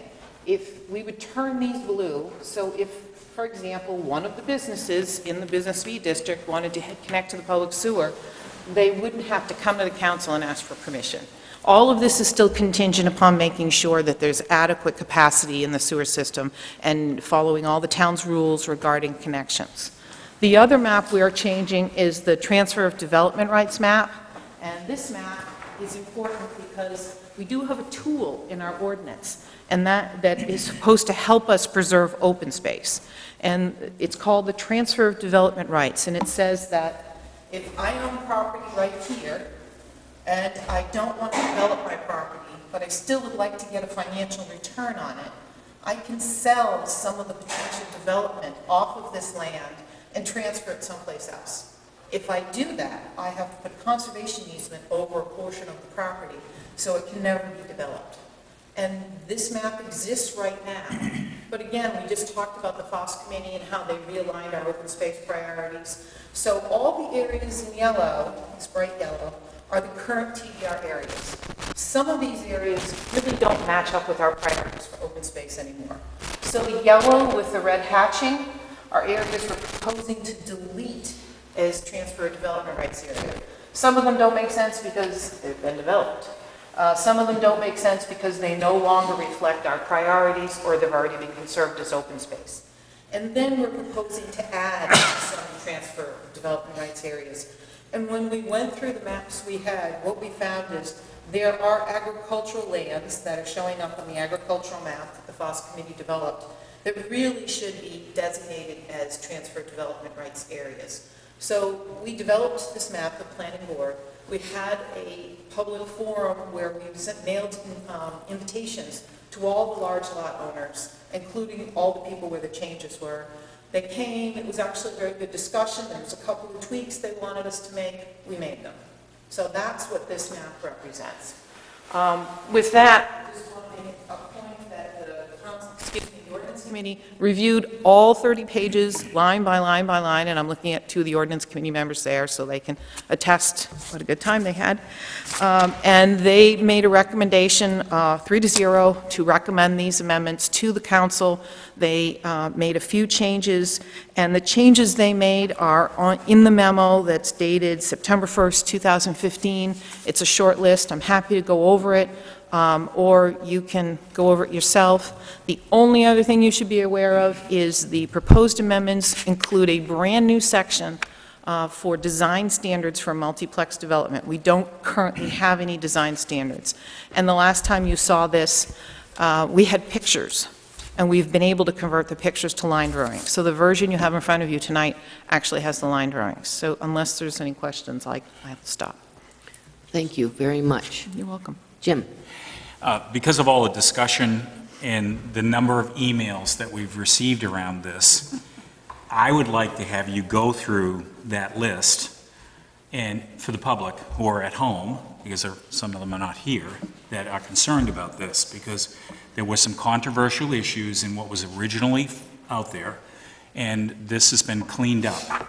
And I think, Maureen, I go through the chair. Is that something we can do? Absolutely. I mean, that's why I talked with Maureen today, because I thought it was important for her to give the council the, the information that's just the direct information, and also that it's also being broadcast, so there are people at home that may be watching. And I think it's important to deal with the facts.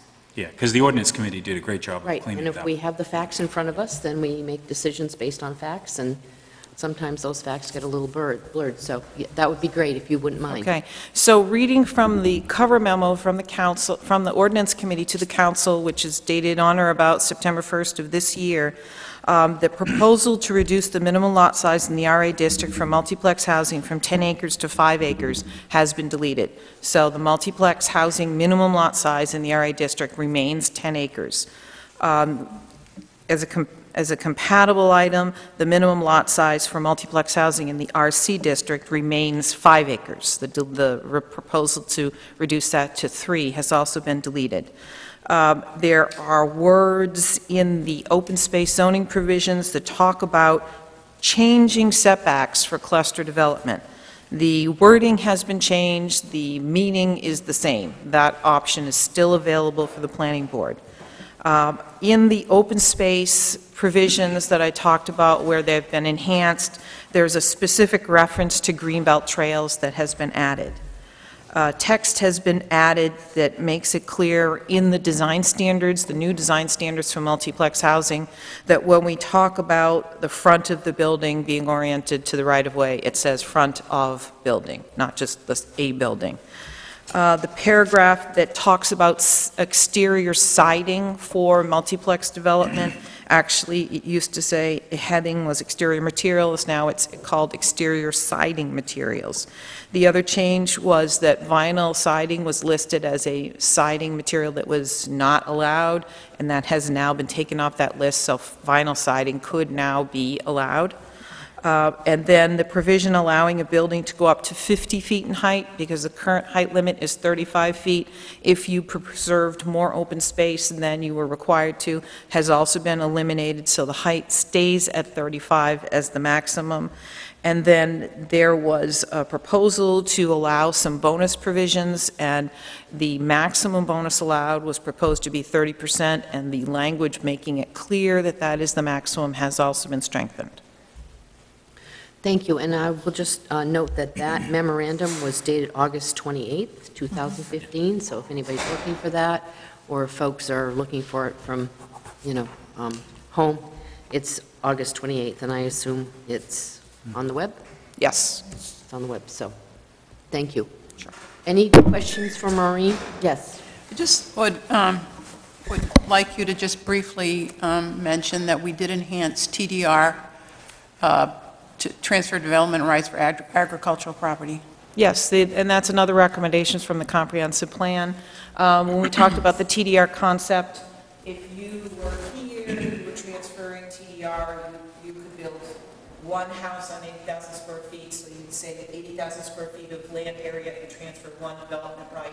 We provided a bonus in the marketplace for agricultural land. So where you could transfer one development right for regular property, you can transfer 1.3 development rights if it's agricultural land that you're transferring it off of. Thank you. Any other questions for Maureen? The notification process that you used for this? The ordinance is all text amendments except for the maps, and the maps, we publish the maps in the legal ad as well as a legal ad that talks about the text amendments. There was no mailing to the property owners as part of this meeting, but we did mail to the property owners as part of that original public forum. Okay, thank you. Appreciate that. Patty. I guess I have one comment and then a quick question. My comment would be, I just want to compliment the ordinance committee. I think on making these changes, when we began this process, there was a feeling that I heard from people coming to speak on it that they felt like if it went to the ordinance committee, basically at that point, it's pretty much whatever's presented is a done deal. And that didn't happen at all. So I think what I want to say is that you listened to what people said. They really didn't want the lot changes, from 10 to 5 and 5 to 3 respectively in the RA and RC districts. They didn't want the 50-foot height, and you guys went in and you took it out. So I think it's just an example of this council being responsive to what they're hearing. My quick question would be, why did you add vinyl siding back in? I'm just curious.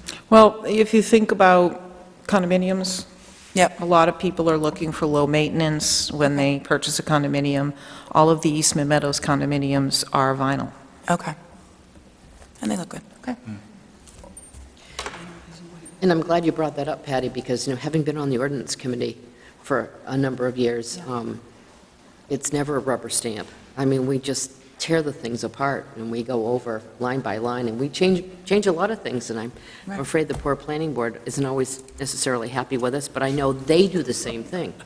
They tear things apart line by line. So it's really good when you have a lot of different people coming at it from a lot of different directions and looking at it, because then when your final product is really looked at, heavily. So anyway. Jim? Yeah, the other point is it's good that Maureen gave some context at the beginning of her presentation, because we've also heard from the public that it appears that the planner is moving this on her own. For some reason, it's her agenda. And it's, it's coming from the comprehensive plan. Now, granted, 2007, and, maybe it's time to come back in and dust it off and consider the next round. But the context that Maureen provides is important, because there's a process. And those 10 individuals who spent all that time and the work that they did, it's important for us to continue the process of continuing to look at it. And things change in 5 years or 10 years or whatever. Long and short of it is that context is important, because, Maureen is she's really doing the work of the town, not the work of Maureen. Even though she's a talented person who has a great insight into how things happen, I just want people to understand that we've gotten some push along that line, and I want to make sure that the record is straight. Jessica? Yep. I'd like to add to that sentiment, because there has been criticism in that direction, but I think it's well to be reminded that the comprehensive plan has to be managed according to state law, and the recommendations and that are in a comprehensive plan have to be shown to have been considered, followed, altered, whatever. You don't just write a comprehensive plan and leave it there because you decide later, well, I just don't want to go there. You have to make every good faith effort to implement that document. And so I think what a lot of people don't understand is that is part of the job of the town planner, to make sure that the town is compliant with state law with comprehensive plans. And I'd also like to thank the planning board, because this was a massive undertaking.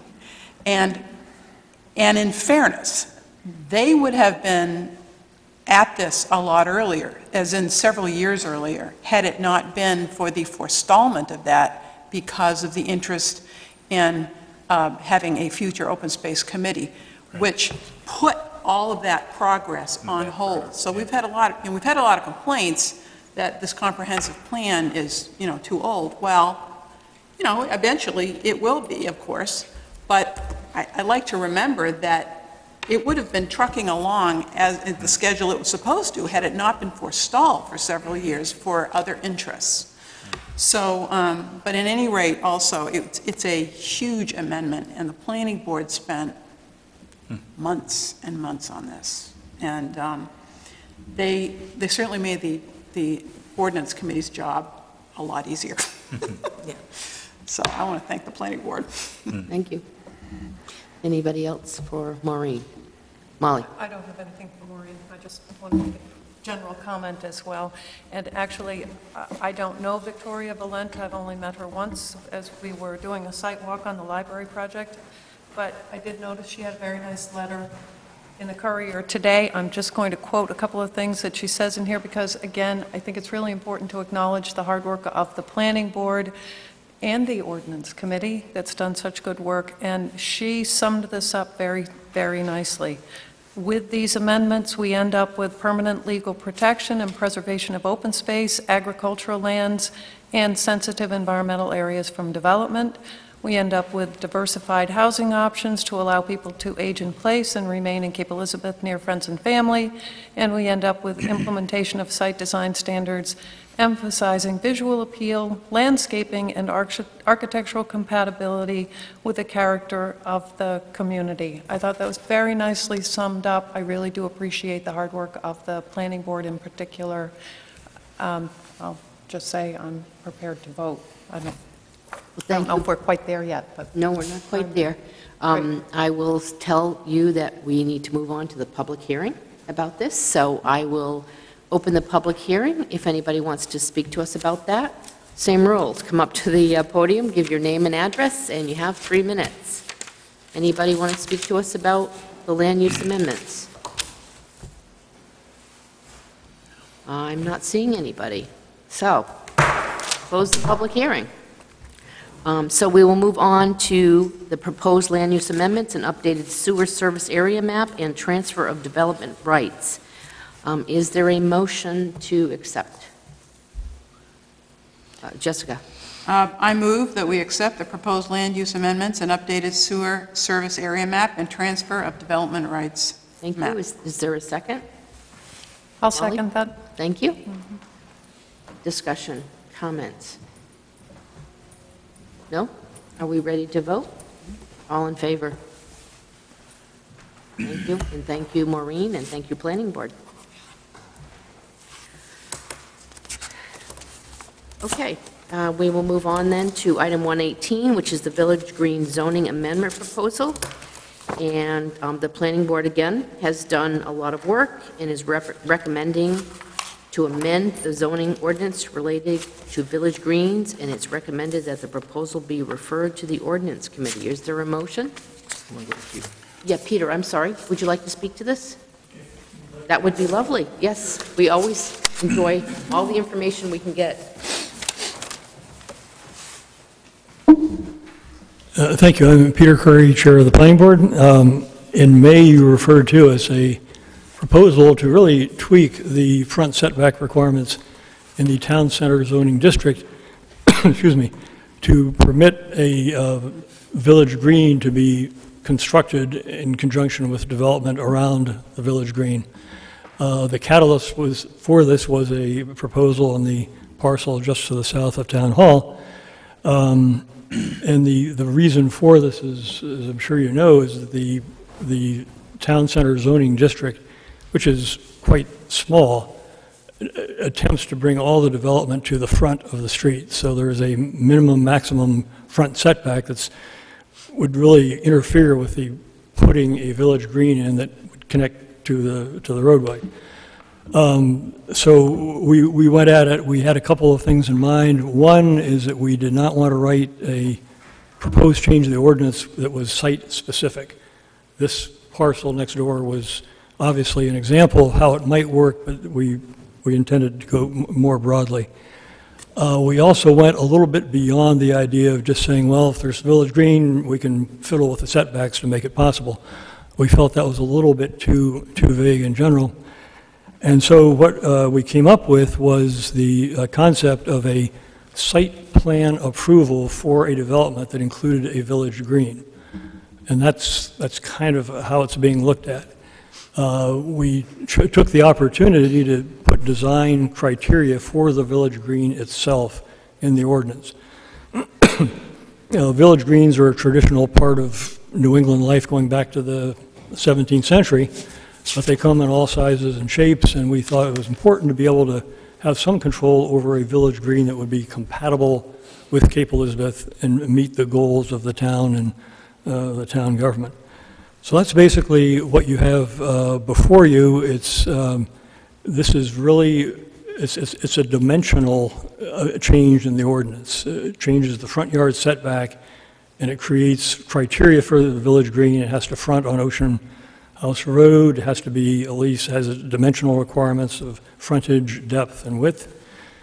And that is about it. The other thing I think is important to remember is that all of these parcels here in town, in the zoning district, can be developed at any time with whatever the zoning permits. And this is a hybrid zoning district of both commercial and residential, typically multiplex units. So this is a little bit unusual, and anybody who owns the land and who meets the recipe of the zoning ordinance and the site plan requirements can do what they want.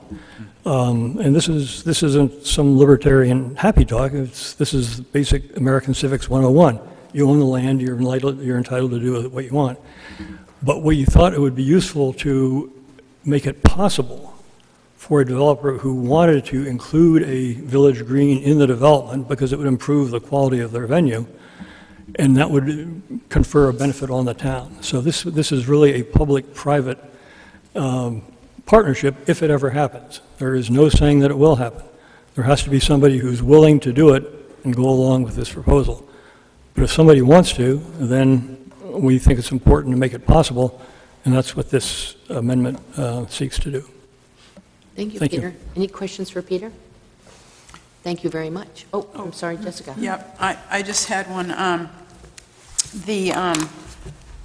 just would like you to just reiterate that this is voluntary. In other words, a developer can do this if he chooses to. Absolutely. And that could you just elaborate briefly on the transfer of the green space to the town, how that works, and how that's proposed? I mean, I've read it, but I think it's worth hearing you tell the audience here and at home. Yeah, this got a little bit complicated. We were very focused on the green itself and who would own it, who would control it, who would have not only the design control, but the maintenance and use control. And we approached this initially on requiring that it be conveyed in fee to the town and pre-approved by the council so that it would be a project that they wanted to accept. And town council advised against that for a variety of reasons described in the memo. And so the way it now sits, it is not absolutely required, Maureen, correct me if I'm wrong, that the title to the green itself be conveyed in fee to the town, but there has to be a dedicated public right to use the green, and it's left somewhat open as to who will actually own the fee interest in the land. But it must be available to the public for public use as a town green, and it must meet the design requirements that the ordinance requires. But you're absolutely right, Jessica. A developer can say, I'd like to do this, or I really am not interested in doing this. I'm going to develop it the old-fashioned way without the green, and that's fine too. This is not some kind of a planning tool that we're using to try to assure that we'll have a village green. It's creating the possibility for it if a developer wants to have it. Yeah, this does nothing to promote development. It does nothing to discourage development. No, it's just an option. It doesn't, on the it doesn't part- affect the use provisions of the zoning at all. I mean, whether it's businesses or multiplex housing or restaurants or shops, it's whatever the person who's putting up the capital feels will be a productive use of the land. Thank you. Any other questions? No? Great, thank you so much. Okay, so we have the proposal in front of us. Is there a motion to send this proposal to the ordinance committee for additional dissemination? Jessica? Am I allowed as a member of the ordinance committee? Send it to yourself. Send it to yourself, to yes. ourselves? Yes. There's two of us here. I move that the Village Green zoning amendment proposal is referred to the ordinance committee. Thank you. Is there a second? Second. Thank you, Jim. Discussion? All in favor? All right, great. Thank you. So the next is the report from the ordinance committee on the special events ordinance. Does one of the ordinance folks want to take this on? Jessica, you want to? All right. Okay. Caitlin was giving you the handoff. I just go for it. Handed it off. This is a big ordinance night. Yeah. It is. Yes, the special event facility zoning ordinance amendment. Let me just read a little bit. We've all got a memo. I'll read a little bit of it, and I'll just mention a few highlights, and then perhaps if anyone would like to ask questions of the town planner, we could. The catalyst for the proposed amendments are the events currently held at the Wentworth Lodge, this is on the Sprague property, located in the RA district. Amendments are proposed to reconcile this activity with the zoning ordinance and to treat similar properties equitably. The proposed amendments create a special event facility overlay district in which special event facilities are a permitted use. A definition of a special event facility has been created which regulates large events where the property owner is compensated for hosting the event. That's a key piece. This is essentially a business activity. Special event facilities require a minimum of 15 acres held in contiguous common ownership and must comply with proposed performance standards. Highlights of the performance standards are a limit of 12 events per year, restriction on amplified music to no later than 10 p.m., and a requirement that site plan approval must be renewed every 3 years. So those are the highlights. They also include a maximum of 275 people at the event, and that includes staff. And each special event overlay facility district permit would have to be approved individually by the town council.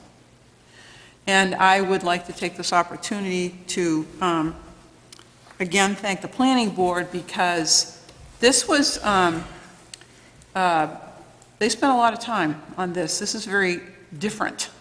And they worked hard to make this equitable so that anybody who has 15 acres or more and wanted to partake of this in a business fashion, as in they're being paid for this, so that this would be equitable. The ordinance committee, spent a fair amount of time reviewing all this, but the planning board, again, came up with this, and I think they did a very thorough job, but I think also a very sensitive job. So I don't know if Councilor Jordan would like to add to that, but we dissected it, as we do. Thank you, Jessica. Public hearing on November 4th. Yes, I was going to ask, do we need to vote on that? Yes. So is there a motion to send this to a public hearing for November 4th? You want to make that? So moved. Thank you, Caitlin. I'll second. Thank you, Jessica. Any discussion? All in favor? Okay, great. Item 120, review of boards and commissions ordinance. So as a result of a discussion at a town council workshop, it is recommended to review the ordinance committee, to request the ordinance committee to review the boards and commissions ordinance for a general review and updating. So I'm looking for a motion to send this to ordinance because it would be a change in the ordinance as to some of the items. Caitlin. Molly. You're the one. So moved. And Thank I'll you. just say, as the chair of the Appointments Committee, I would like to make that motion. There you go. Mean you're not looking for work? Thank you, Caitlin. Any discussion? All in favor? All right. Item 121, updated pavement management plan, and I believe poor Bob Malley has been sitting through this for the last 2 hours. Bob, would you like to come up and give us an update? Oh, there he is. I know, I couldn't see him either. And thank you Where it for is. You're welcome. Thank you, Chairman Ray. In your packet is a proposed update of a 5-year roadway and drainage priorities plan that was first done in 2013. And you should also have a narrative that accompanies that and a very lengthy Excel spreadsheet which talks about when every road was last paved and the treatment and what have you. So the plan that you have, the first plan that was approved in 2013, was based on our pavement management plan. And it's sort of a lengthy document that provides pavement condition ratings, or PCRs as we call them, from a scale of 0 to 5 on all of our public roads. And it also listed treatment estimates for those particular roads to give us some guidance on budgeting. The plan has been very, very helpful as we develop the proposal before you.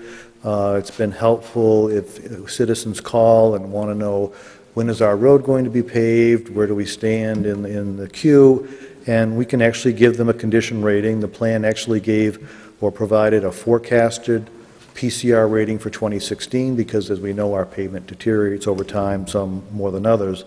So it's been very helpful to explain to citizens where their road is. Most of these are local road questions, neighborhood street questions, but and some folks have asked for a copy of the plan to look at it. If they were given a rating of 3.5, and I've tried to tell them that, we're working on the 2s at this point. And we have, pretty much followed our plan that was laid out. And some of it's sort of a work in progress. If there are utility upgrades, if roads deteriorate faster than others, you might recall a section of Mitchell Road really deteriorated this past winter, a section of Shore Road.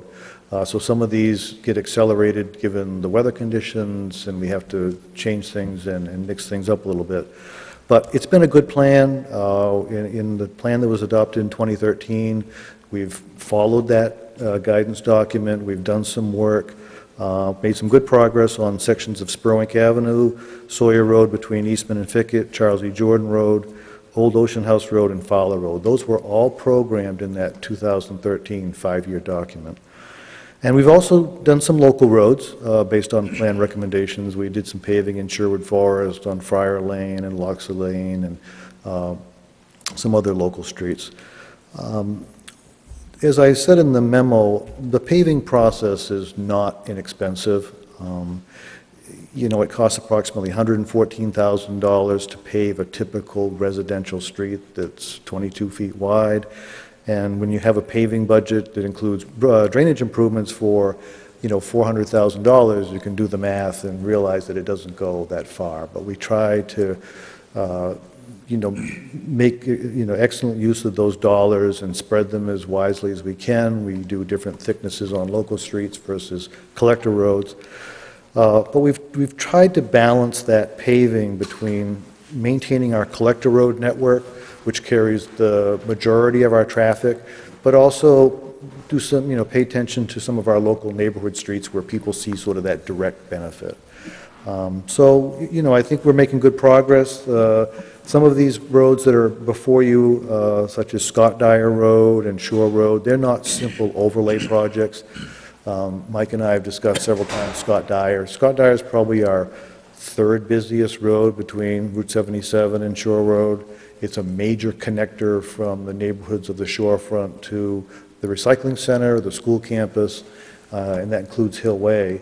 So we need to really look comprehensively. The latest term that people are using are complete streets, where you're not just looking at the pavement, but you're looking at sidewalks, drainage, and whether it's lighting, just to make sure when you look at this is an important connection for us.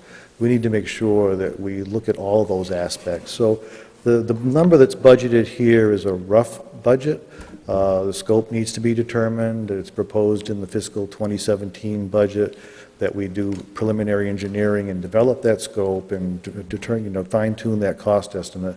But there are some drainage issues, there are some sidewalk issues on Scott Dyer, and the good thing is that all of the utility upgrades have been done. The water main, you probably all experienced traveling through there. There was 3 years of water main construction. That's now done. So that was we want to make sure the utility upgrades are done before we tackle any pavement improvements. Which leads us to Shore Road, which is another road, as you know, down in the Oakhurst area. We've received, complaints about the pavement condition there this year. It took a real beating last winter. It needs to be paved. There's some drainage issues across from Mountain View Park with some antiquated drainage infrastructure, or old or aging. But the Water District wants to replace the water main there, and they would like to replace the water main starting in 2018, and in 2 phases. Eventually, they'd like to do all of Shore Road. The water main was put in the 1930s. Hasn't been a big history of leaks, but we want to make sure if we pave that road and put the investment in it, we don't want it dug up in 5 years. We don't want it dug up in 10 years. And once we make that investment, it's never really the same once it's opened up. So we're trying to work with them, but we are going to be doing a very thin maintenance overlay down there, hopefully next Wednesday, if the weather permits, and scheduling stays as it is, to just do a very, very, very thin layer of pavement between Cragmore, Birch Knolls area, and Stony Brook. Just in that section where it's very, very rough. It's going to minimize the amount of time that we have to spend patching in the spring. It's going to scrape better when we plow it this winter. We'll be able to spend less time plowing and using less salt in that area to try to clear the pavement. And then in subsequent years, we're doing some work on Eastman Road, Fessenden Road, Broad Cove, the section of Mitchell that wasn't done this past year. And moving on to a section of 77 from Fowler Road to the Scarborough line, which you might think is state-owned, but it's actually under town jurisdiction now, and Oakhurst and Woodland. So I did mention in my narrative that the state has a program that has a cost-sharing component, which I think we need to look into. Doesn't involve a lot of heavy engineering. We provide a proposal to them, a cost estimate, and they will match the dollars. We have to match their 50%. So I think that's a program worth pursuing, which might help offset some of these costs moving down the road. So with that, I'm happy to answer any questions you might have on anything that's pending right now or anything that's proposed. Any questions for Bob? I have a quick question. A couple of comments first. Number one, I think I said this last month or the month before, the work that you guys have done this summer looks terrific. Thank you. Love that we have a long-term plan and that we've updated it. Thank you. And I just have one question on the proposed work on Scott Dyer Road, because I live on the other side of town, so I come on Scott Dyer Road regularly. And I think it was 2 summers ago, the Water District put in a new water main all the way along Scott Dyer Road. It took all summer. It took forever. So my question for you is, what I've noticed on your paving projects this year is that they're surprisingly quick. You're in, you're out. I think Mitchell Road was done in 1 day, isn't that right? So would that be the case on Scott Dyer as well, or is this a much more extensive project? And if so, is it a day or 2, or is it 2 weeks? Scott Dyer could be more than 1 day, depending on what we have to do for drainage improvements, the condition of the sidewalks, for example, below Longfellow Drive. Yes. That would take some time to rebuild those. I mean, this could be, a 4 to 6 week project. Wow. We haven't got that far with the scope, but depending on the extent of the drainage work we need to do, or if we add sidewalks down in the Starboard Drive area, it could add to the length of the project. So the paving projects generally move pretty quickly because you're just doing a shimming or a leveling and then a resurfacing. Right. But anytime you're excavating and doing subsurface work, it could take some more time. So that would be another long summer. We'll look forward to the end It of could that be. project. Thank you. Michael? I don't think Bob used the concept, but in planning, in road construction, there is something called complete streets. Yes. Yeah. And you look at the complete street, you look at the tree, I don't think you mentioned trees. I did not know. No, you look at the trees, you look at everything. And that's what Scott Dyer needs is to look, complete, how does it work for pedestrians? How does it work for drivers? how does it work environmentally? And, it's a real opportunity for an important street in the community to do it right. And, just today, a citizen stopped me in the parking lot, saying doesn't like the sidewalks there, doesn't feel as though they're adequate. So there's a lot of opinions.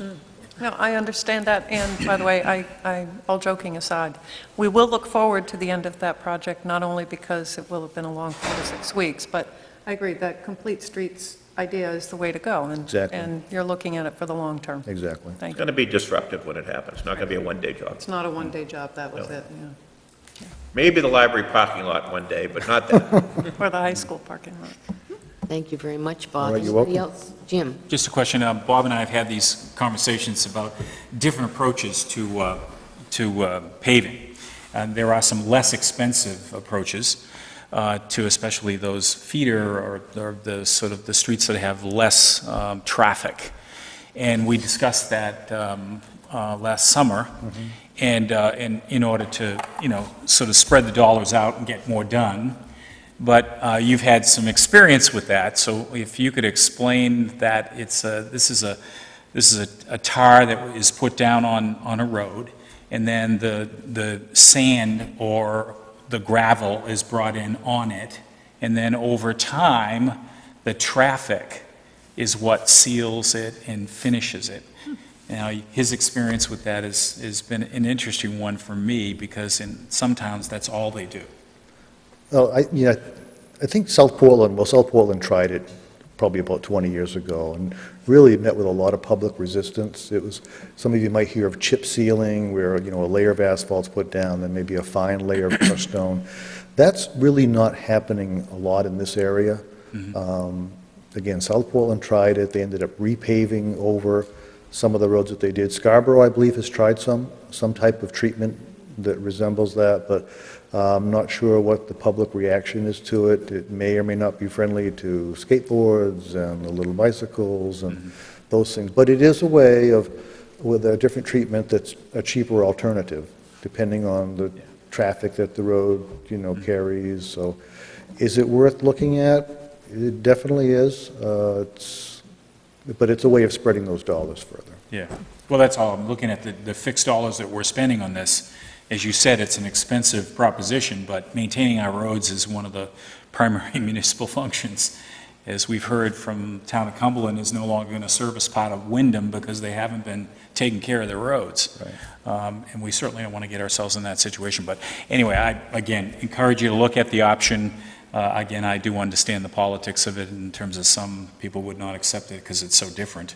But if there's a way to take our dollars and get more for it, especially on these roads that are less traveled, that are old and need to be resurfaced. That was my only reason for bringing it up. Any other questions for Bob? No? Then I will look for a motion to acknowledge receipt of the plan. So moved. Thank you. Is there a second? Patty, thank you. Any more discussion? No? All in favor? All right. Thank you so much. Thank you. All right, then we will move on to item 122, which is update of pay classification plan, which is in your packet. Mike, did you want to talk about that briefly? Very briefly. This is simply an annual update. It's last year there was a much more extensive update done. We changed the communities that we looked at for comparison. For instance, substituting Standish for Scarborough. And as a result, last year there were a lot of changes. This year, just looking at it, recommending that we adjust each of the numbers by the 2.5%, which was the same amount that was provided in the budget for wage adjustments. No other changes. Thank you. Is there a motion to accept? Jessica? I so move. Thank you. Is there a second? Patty? Thank you. Any discussion? All in favor? Gee, we all look a little tired. Okay, item 123, which is the 2015 council goals, an update. Kathy, just a quick one. Yes, sir. As you hire a new library director, is this a document that is useful in? Through the chair, that's a good question. When we advertised the salary scale for the position, this document was the key reference point. Good, thank you. The practical use of it, that's... Thank you. So item 123 is the update on the goals, on the progress, and that's in your packet. Does anybody have any questions for the council or for Mike about those? Great. Then I'll move on to item 124, which is the Appointments Committee report. Holly, did you want to tell us about that? Sure. I'll say that the Appointments Committee interviewed Mr. Crayford. He is highly qualified, enthusiastic about the opportunity to serve. We're recommending that he be appointed to fill the vacancy on the ZBA through 12/31/2016. Is that a motion? If I can make it, I will. Yes. So moved. Thank you. Patty? I'll second that. Great, thank you. Discussion, question? Pretty good when the committees themselves are making the motion and seconding it. That's why I asked. Pretty productive. Yeah, well, okay, then all in favor?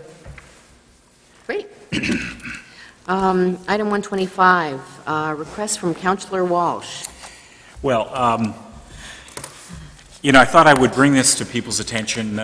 Again, I don't have any, no illusions of what can or can't or could take place with this, but as you go to your goal setting in the next several months, there may be a possibility for you to take a look at this.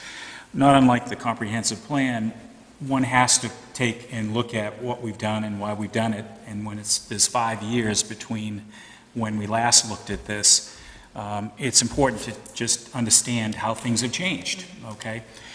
So just as a matter of backdrop for you, that in 2010, it cost $158,000 to run the park, and we collected $28,000 in revenue at that time.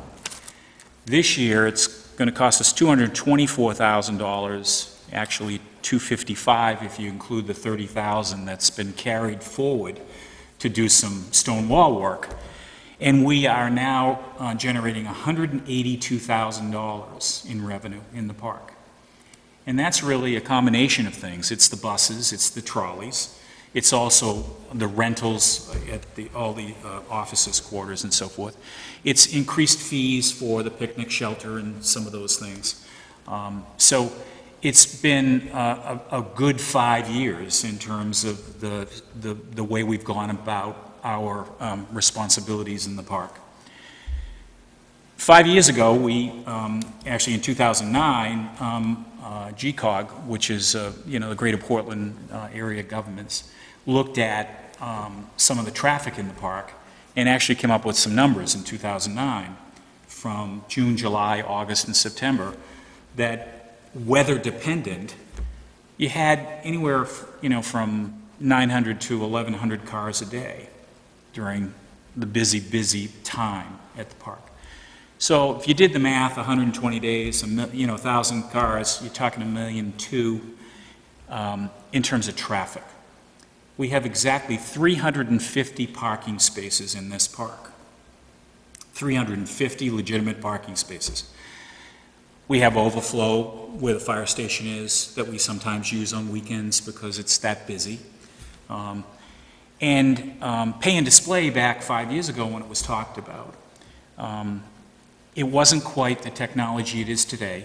It was fairly new, a real outlier, if you will, in the minds of most people who were looking at it. But we did go to a referendum at that time. I was on the town council at the time, and I was the dissenting vote to go to a referendum. I didn't think it was necessary. I believe when you look at the survey that just came through and some of the feelings about the Goddard Mansion and what should happen, it's kind of interesting because there's a lot of dollars there that needed to be considered. We're talking about building an amphitheater or a gathering place, which is kind of a new word that we're using to describe it. Could be $500,000. We're constantly hearing we need bathrooms. Some of the numbers that we're floating, $250,000. Talking about other things needed in the park. Better sidewalk access, okay, especially for handicapped accessibility. Especially if we go and build an amphitheater, we're going to have to be cognizant of that. We had recent dialogue with us. I know that Jessica brought it to us, the issue of how wide the road is, where the Lobster concession is located.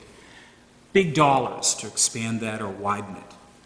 So when you look at those types of things that people want, invested infrastructure, there's a lot of money on the table.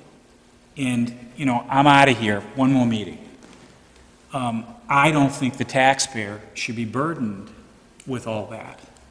And I believe that one of the opportunities is for us to do a passive pay and display process.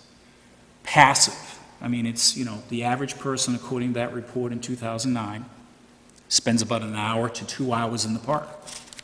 So even if you were conservative and said it was 1 hour, and you had those million cars, and even if you took half of that at 500,000 in 1 hour, you could be talking about some serious dollars that could be generated in this park in a passive way that's not going to prevent the family with 5 kids in Portland coming out and spending the day on the beach or at the picnic area or in our brand new swing set. The fact of the matter is we have an asset that I believe we need to care for and invest properly going forward. But with all of the many different things that have been discussed, there's a lot of dollars expected. And I just look at this as an opportunity. Whether you guys, as the next council, wish to take it is the decision you ultimately have. But I believe it's something we ought to dust off and look at and at least give it the daylight that it requires. And, you know, I will tell you that today, I mean, we got one letter today telling us we ought not to do this, which is kind of interesting because that same person's running for town council. And all of the letters in the Courier say this person's open to new ideas. Well, I'm dusting off an old idea that's now a new idea because the technology for this is different today. And just look at what's going on in Portland in the downtown. So it's an interesting option. You know, the numbers could be pretty positive and from a revenue generating standpoint for the investment in the park. It could also help taxes. But I'm just saying that to just avoid it, I don't think is doing our fiduciary responsibility, is looking at options down the road and other ways to generate cash that will help us be the kind of community that we want to be. So that's my pitch. So, and Jim, your request is for staff to do the research on current technologies available, survey peer parks like ours, prepare a pro forma projection of potential revenues and report back to the town council, whether it's November or whatever, for consideration. Maybe it's November, December, whatever. Yep. So I guess the question is, what is the wish of the other councilors? What do people want to see? Molly. I support this, and I'd also like to ask if we could follow up on something you brought up earlier, I think, Jim, which was that you mentioned there are 20 or 30 or 40 buses coming through the park, and I walk there almost every single day. I see them. There are tons of people coming off those buses, and I know we do charge a fee for them. It's $33,000. How much? That's how much? $33,000 is what we've collected. And I guess my question is it worthwhile revisiting that fee as well if we do this as a package? And just look at fees in general? It is, and if you're charging for the park. And you weren't on the council when a lot of this discussion was taking place, and correct me if I'm wrong, Bob, that there was a lot of talk with the bus community that if we had bathrooms, we certainly would be in a very different place in terms of what we would charge or could charge. And one of the concerns that the whole bathroom issue brings, and Bob is our voice of reason, that just to build them and just build them isn't really all about bathrooms. There's a lot that goes with the maintenance of them and some of the things that happen in bathrooms. So the ranger part of managing the park changes a bit. So it's certainly an option, and certainly the Fort Williams Advisory Commission can take the bus piece up, I'm sure, as an advisory piece. But clearly, if it were bundled all together, that'd be great. But at the same token, I just don't want to assume that there's an appetite, if you will, to open this up, since we had 2 referendums frankly, I don't think we needed to be at referendum, but that's me. And I think at this point, you know, it could be an action plan for next year as part of your targeted goals. And what I included as my little statement about the steps that would be required would be the action plan that you would affect. Right. And I don't want to rush it, but I also feel very strongly that I wanted to at least get this out there on the table. Mike? I just have a question through the chair for Jim. You know, happy to work on this with Bob and others to put it together. You know, the November council meeting is on the 4th of November. It's not in the usual time frame. And the way this is worded, I'm hearing, you know, that it's being rushed before the election and there's discomfort with it. You know, this is something that, you know, probably would take some time, particularly if we look at other revenues and whatever. Does it make a big difference if that part, the specific date, could that be changed? Oh, absolutely. I would like this. I would like this to get the full vetting that it requires. Okay, I don't want to rush it, and I don't want to lose it on a technicality or a political reason. My concern here is that it was 5 years ago, and a lot's happened, and we're being asked to do even more. And I just think that, you know, as a group of people looking at the future, you should be looking at this. So I'm okay with dropping the November date, believe me. I had no idea whether, you know, this would even fly to this point, so. Patty, I think was next. I just had, just point of reference, you said that we've gone to referendum twice. It was 5 years ago, and when was the other? Was it long Like time? 3 years before that. Yeah. Okay, so they were kind of back to back, okay. Yep. And I guess I will just say that I am in support of, kind of as you said, let this see the light of day again and dusting it off. I think it's in light of, you know, $750,000 to $1 million in improvements that are people possibly want. It would make sense to at least revisit this and see if it's something that makes sense. So. I mean, one of the clarities in my little note to you folks was one of the things that was a real misunderstood in the last election. Keep it free. It's not free. It's not free. It's never going to be free. If we're going to entertain that kind of traffic, there's cost, okay? But it was never clear to the taxpayer in Cape Elizabeth that they could go there for free and just have their transfer sticker on the car.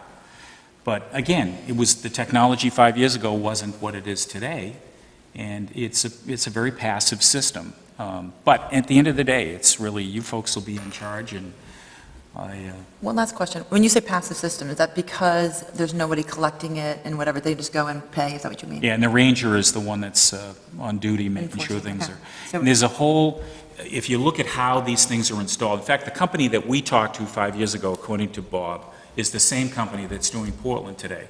And there's a whole education process and sort of a burn-in period when you put these in. Okay. And we're really only talking about the 4 high period times, July, August, September. You know, I mean, really, we're not talking about all year round.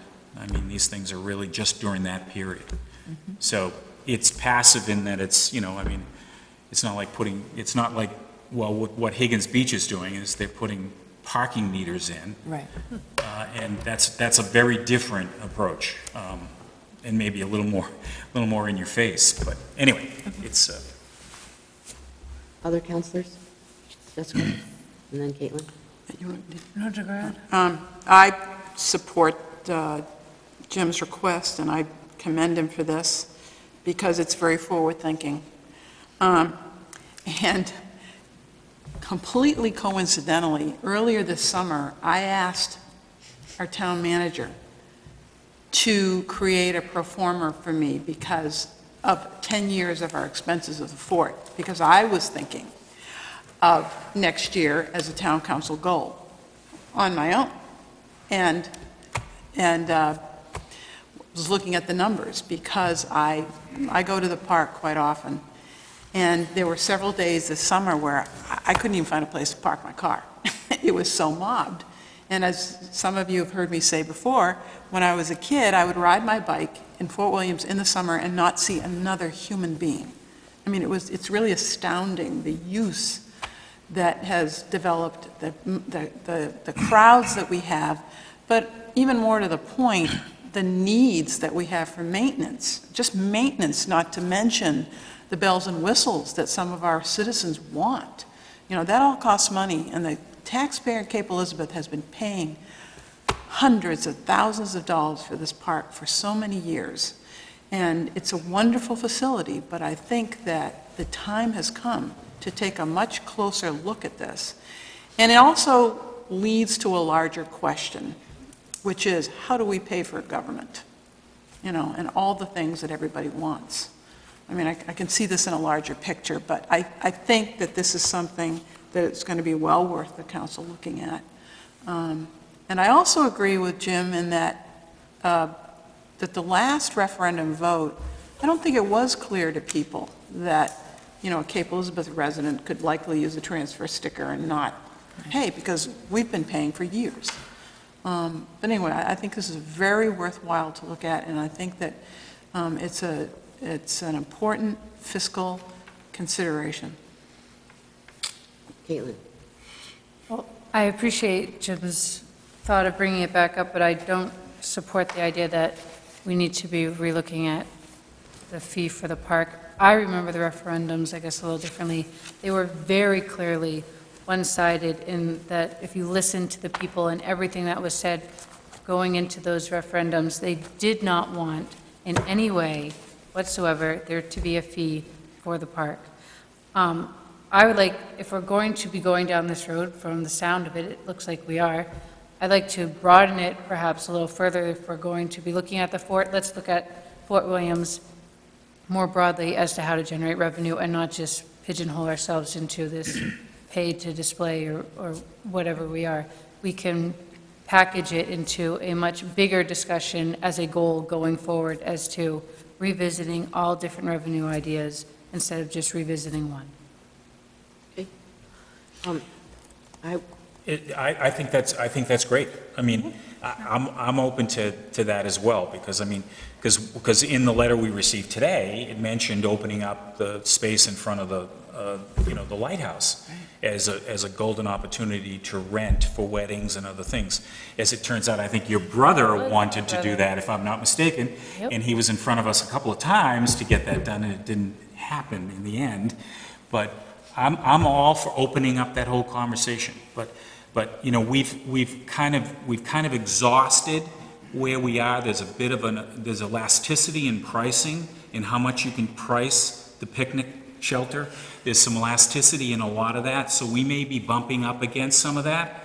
We have less concession than we had when we first started. We're making $15,000 now, and we were making 45 at one time. So it's because we can't quite get the traction with people who want to do it. But I think broadening it, that's a great idea, because I think it doesn't leave anything unturned. You know, we're going to take every rock and look underneath and see what there is. So all good. Well, and I'm always interested in looking at the facts, you know, about what is it costing us, you know, what can we potentially make, whether it's paid to display or other, you know, options. Because I was kind of shocked at how much more it's costing us. And I've been to the fort many times, and I was not familiar with how many people outside of Cape Elizabeth were using it. And I think that's great. I'm not being critical of that. But if we're going to, you know, if we maybe ask them to pay $2 to park their car for a couple hours, I'm not sure that that is, you know, is going to stop them from coming. And I don't know that that's the number, but I'd like to take a look at the numbers.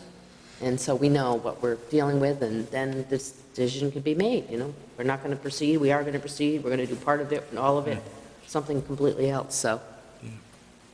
So Mike, are we sending enough of a message, or do you want some clarification? You know, I think I've heard you want more background information, but I haven't heard any council action. I've just heard discussion. So, Jim?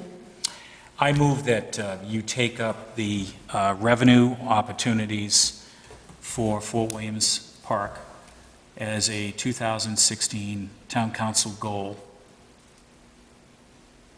and I wouldn't limit it in any way. I think Caitlin's point is a very good one. Is there a second? Jessica? I'll second. Okay. Any further discussion?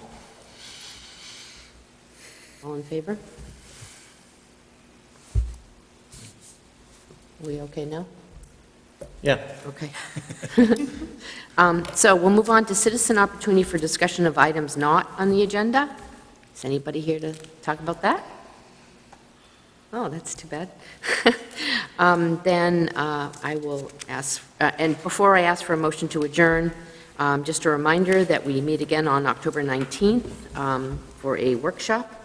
And unless it's changed, we're going to be talking about the recycling center study, paper street recommendations, and an update on the 2015 citizen survey that was included in the tax bills, which you got a preview of tonight and will be on the web tomorrow.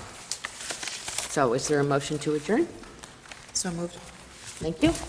Second. Thank you. All in favor? Thank you. We are adjourned.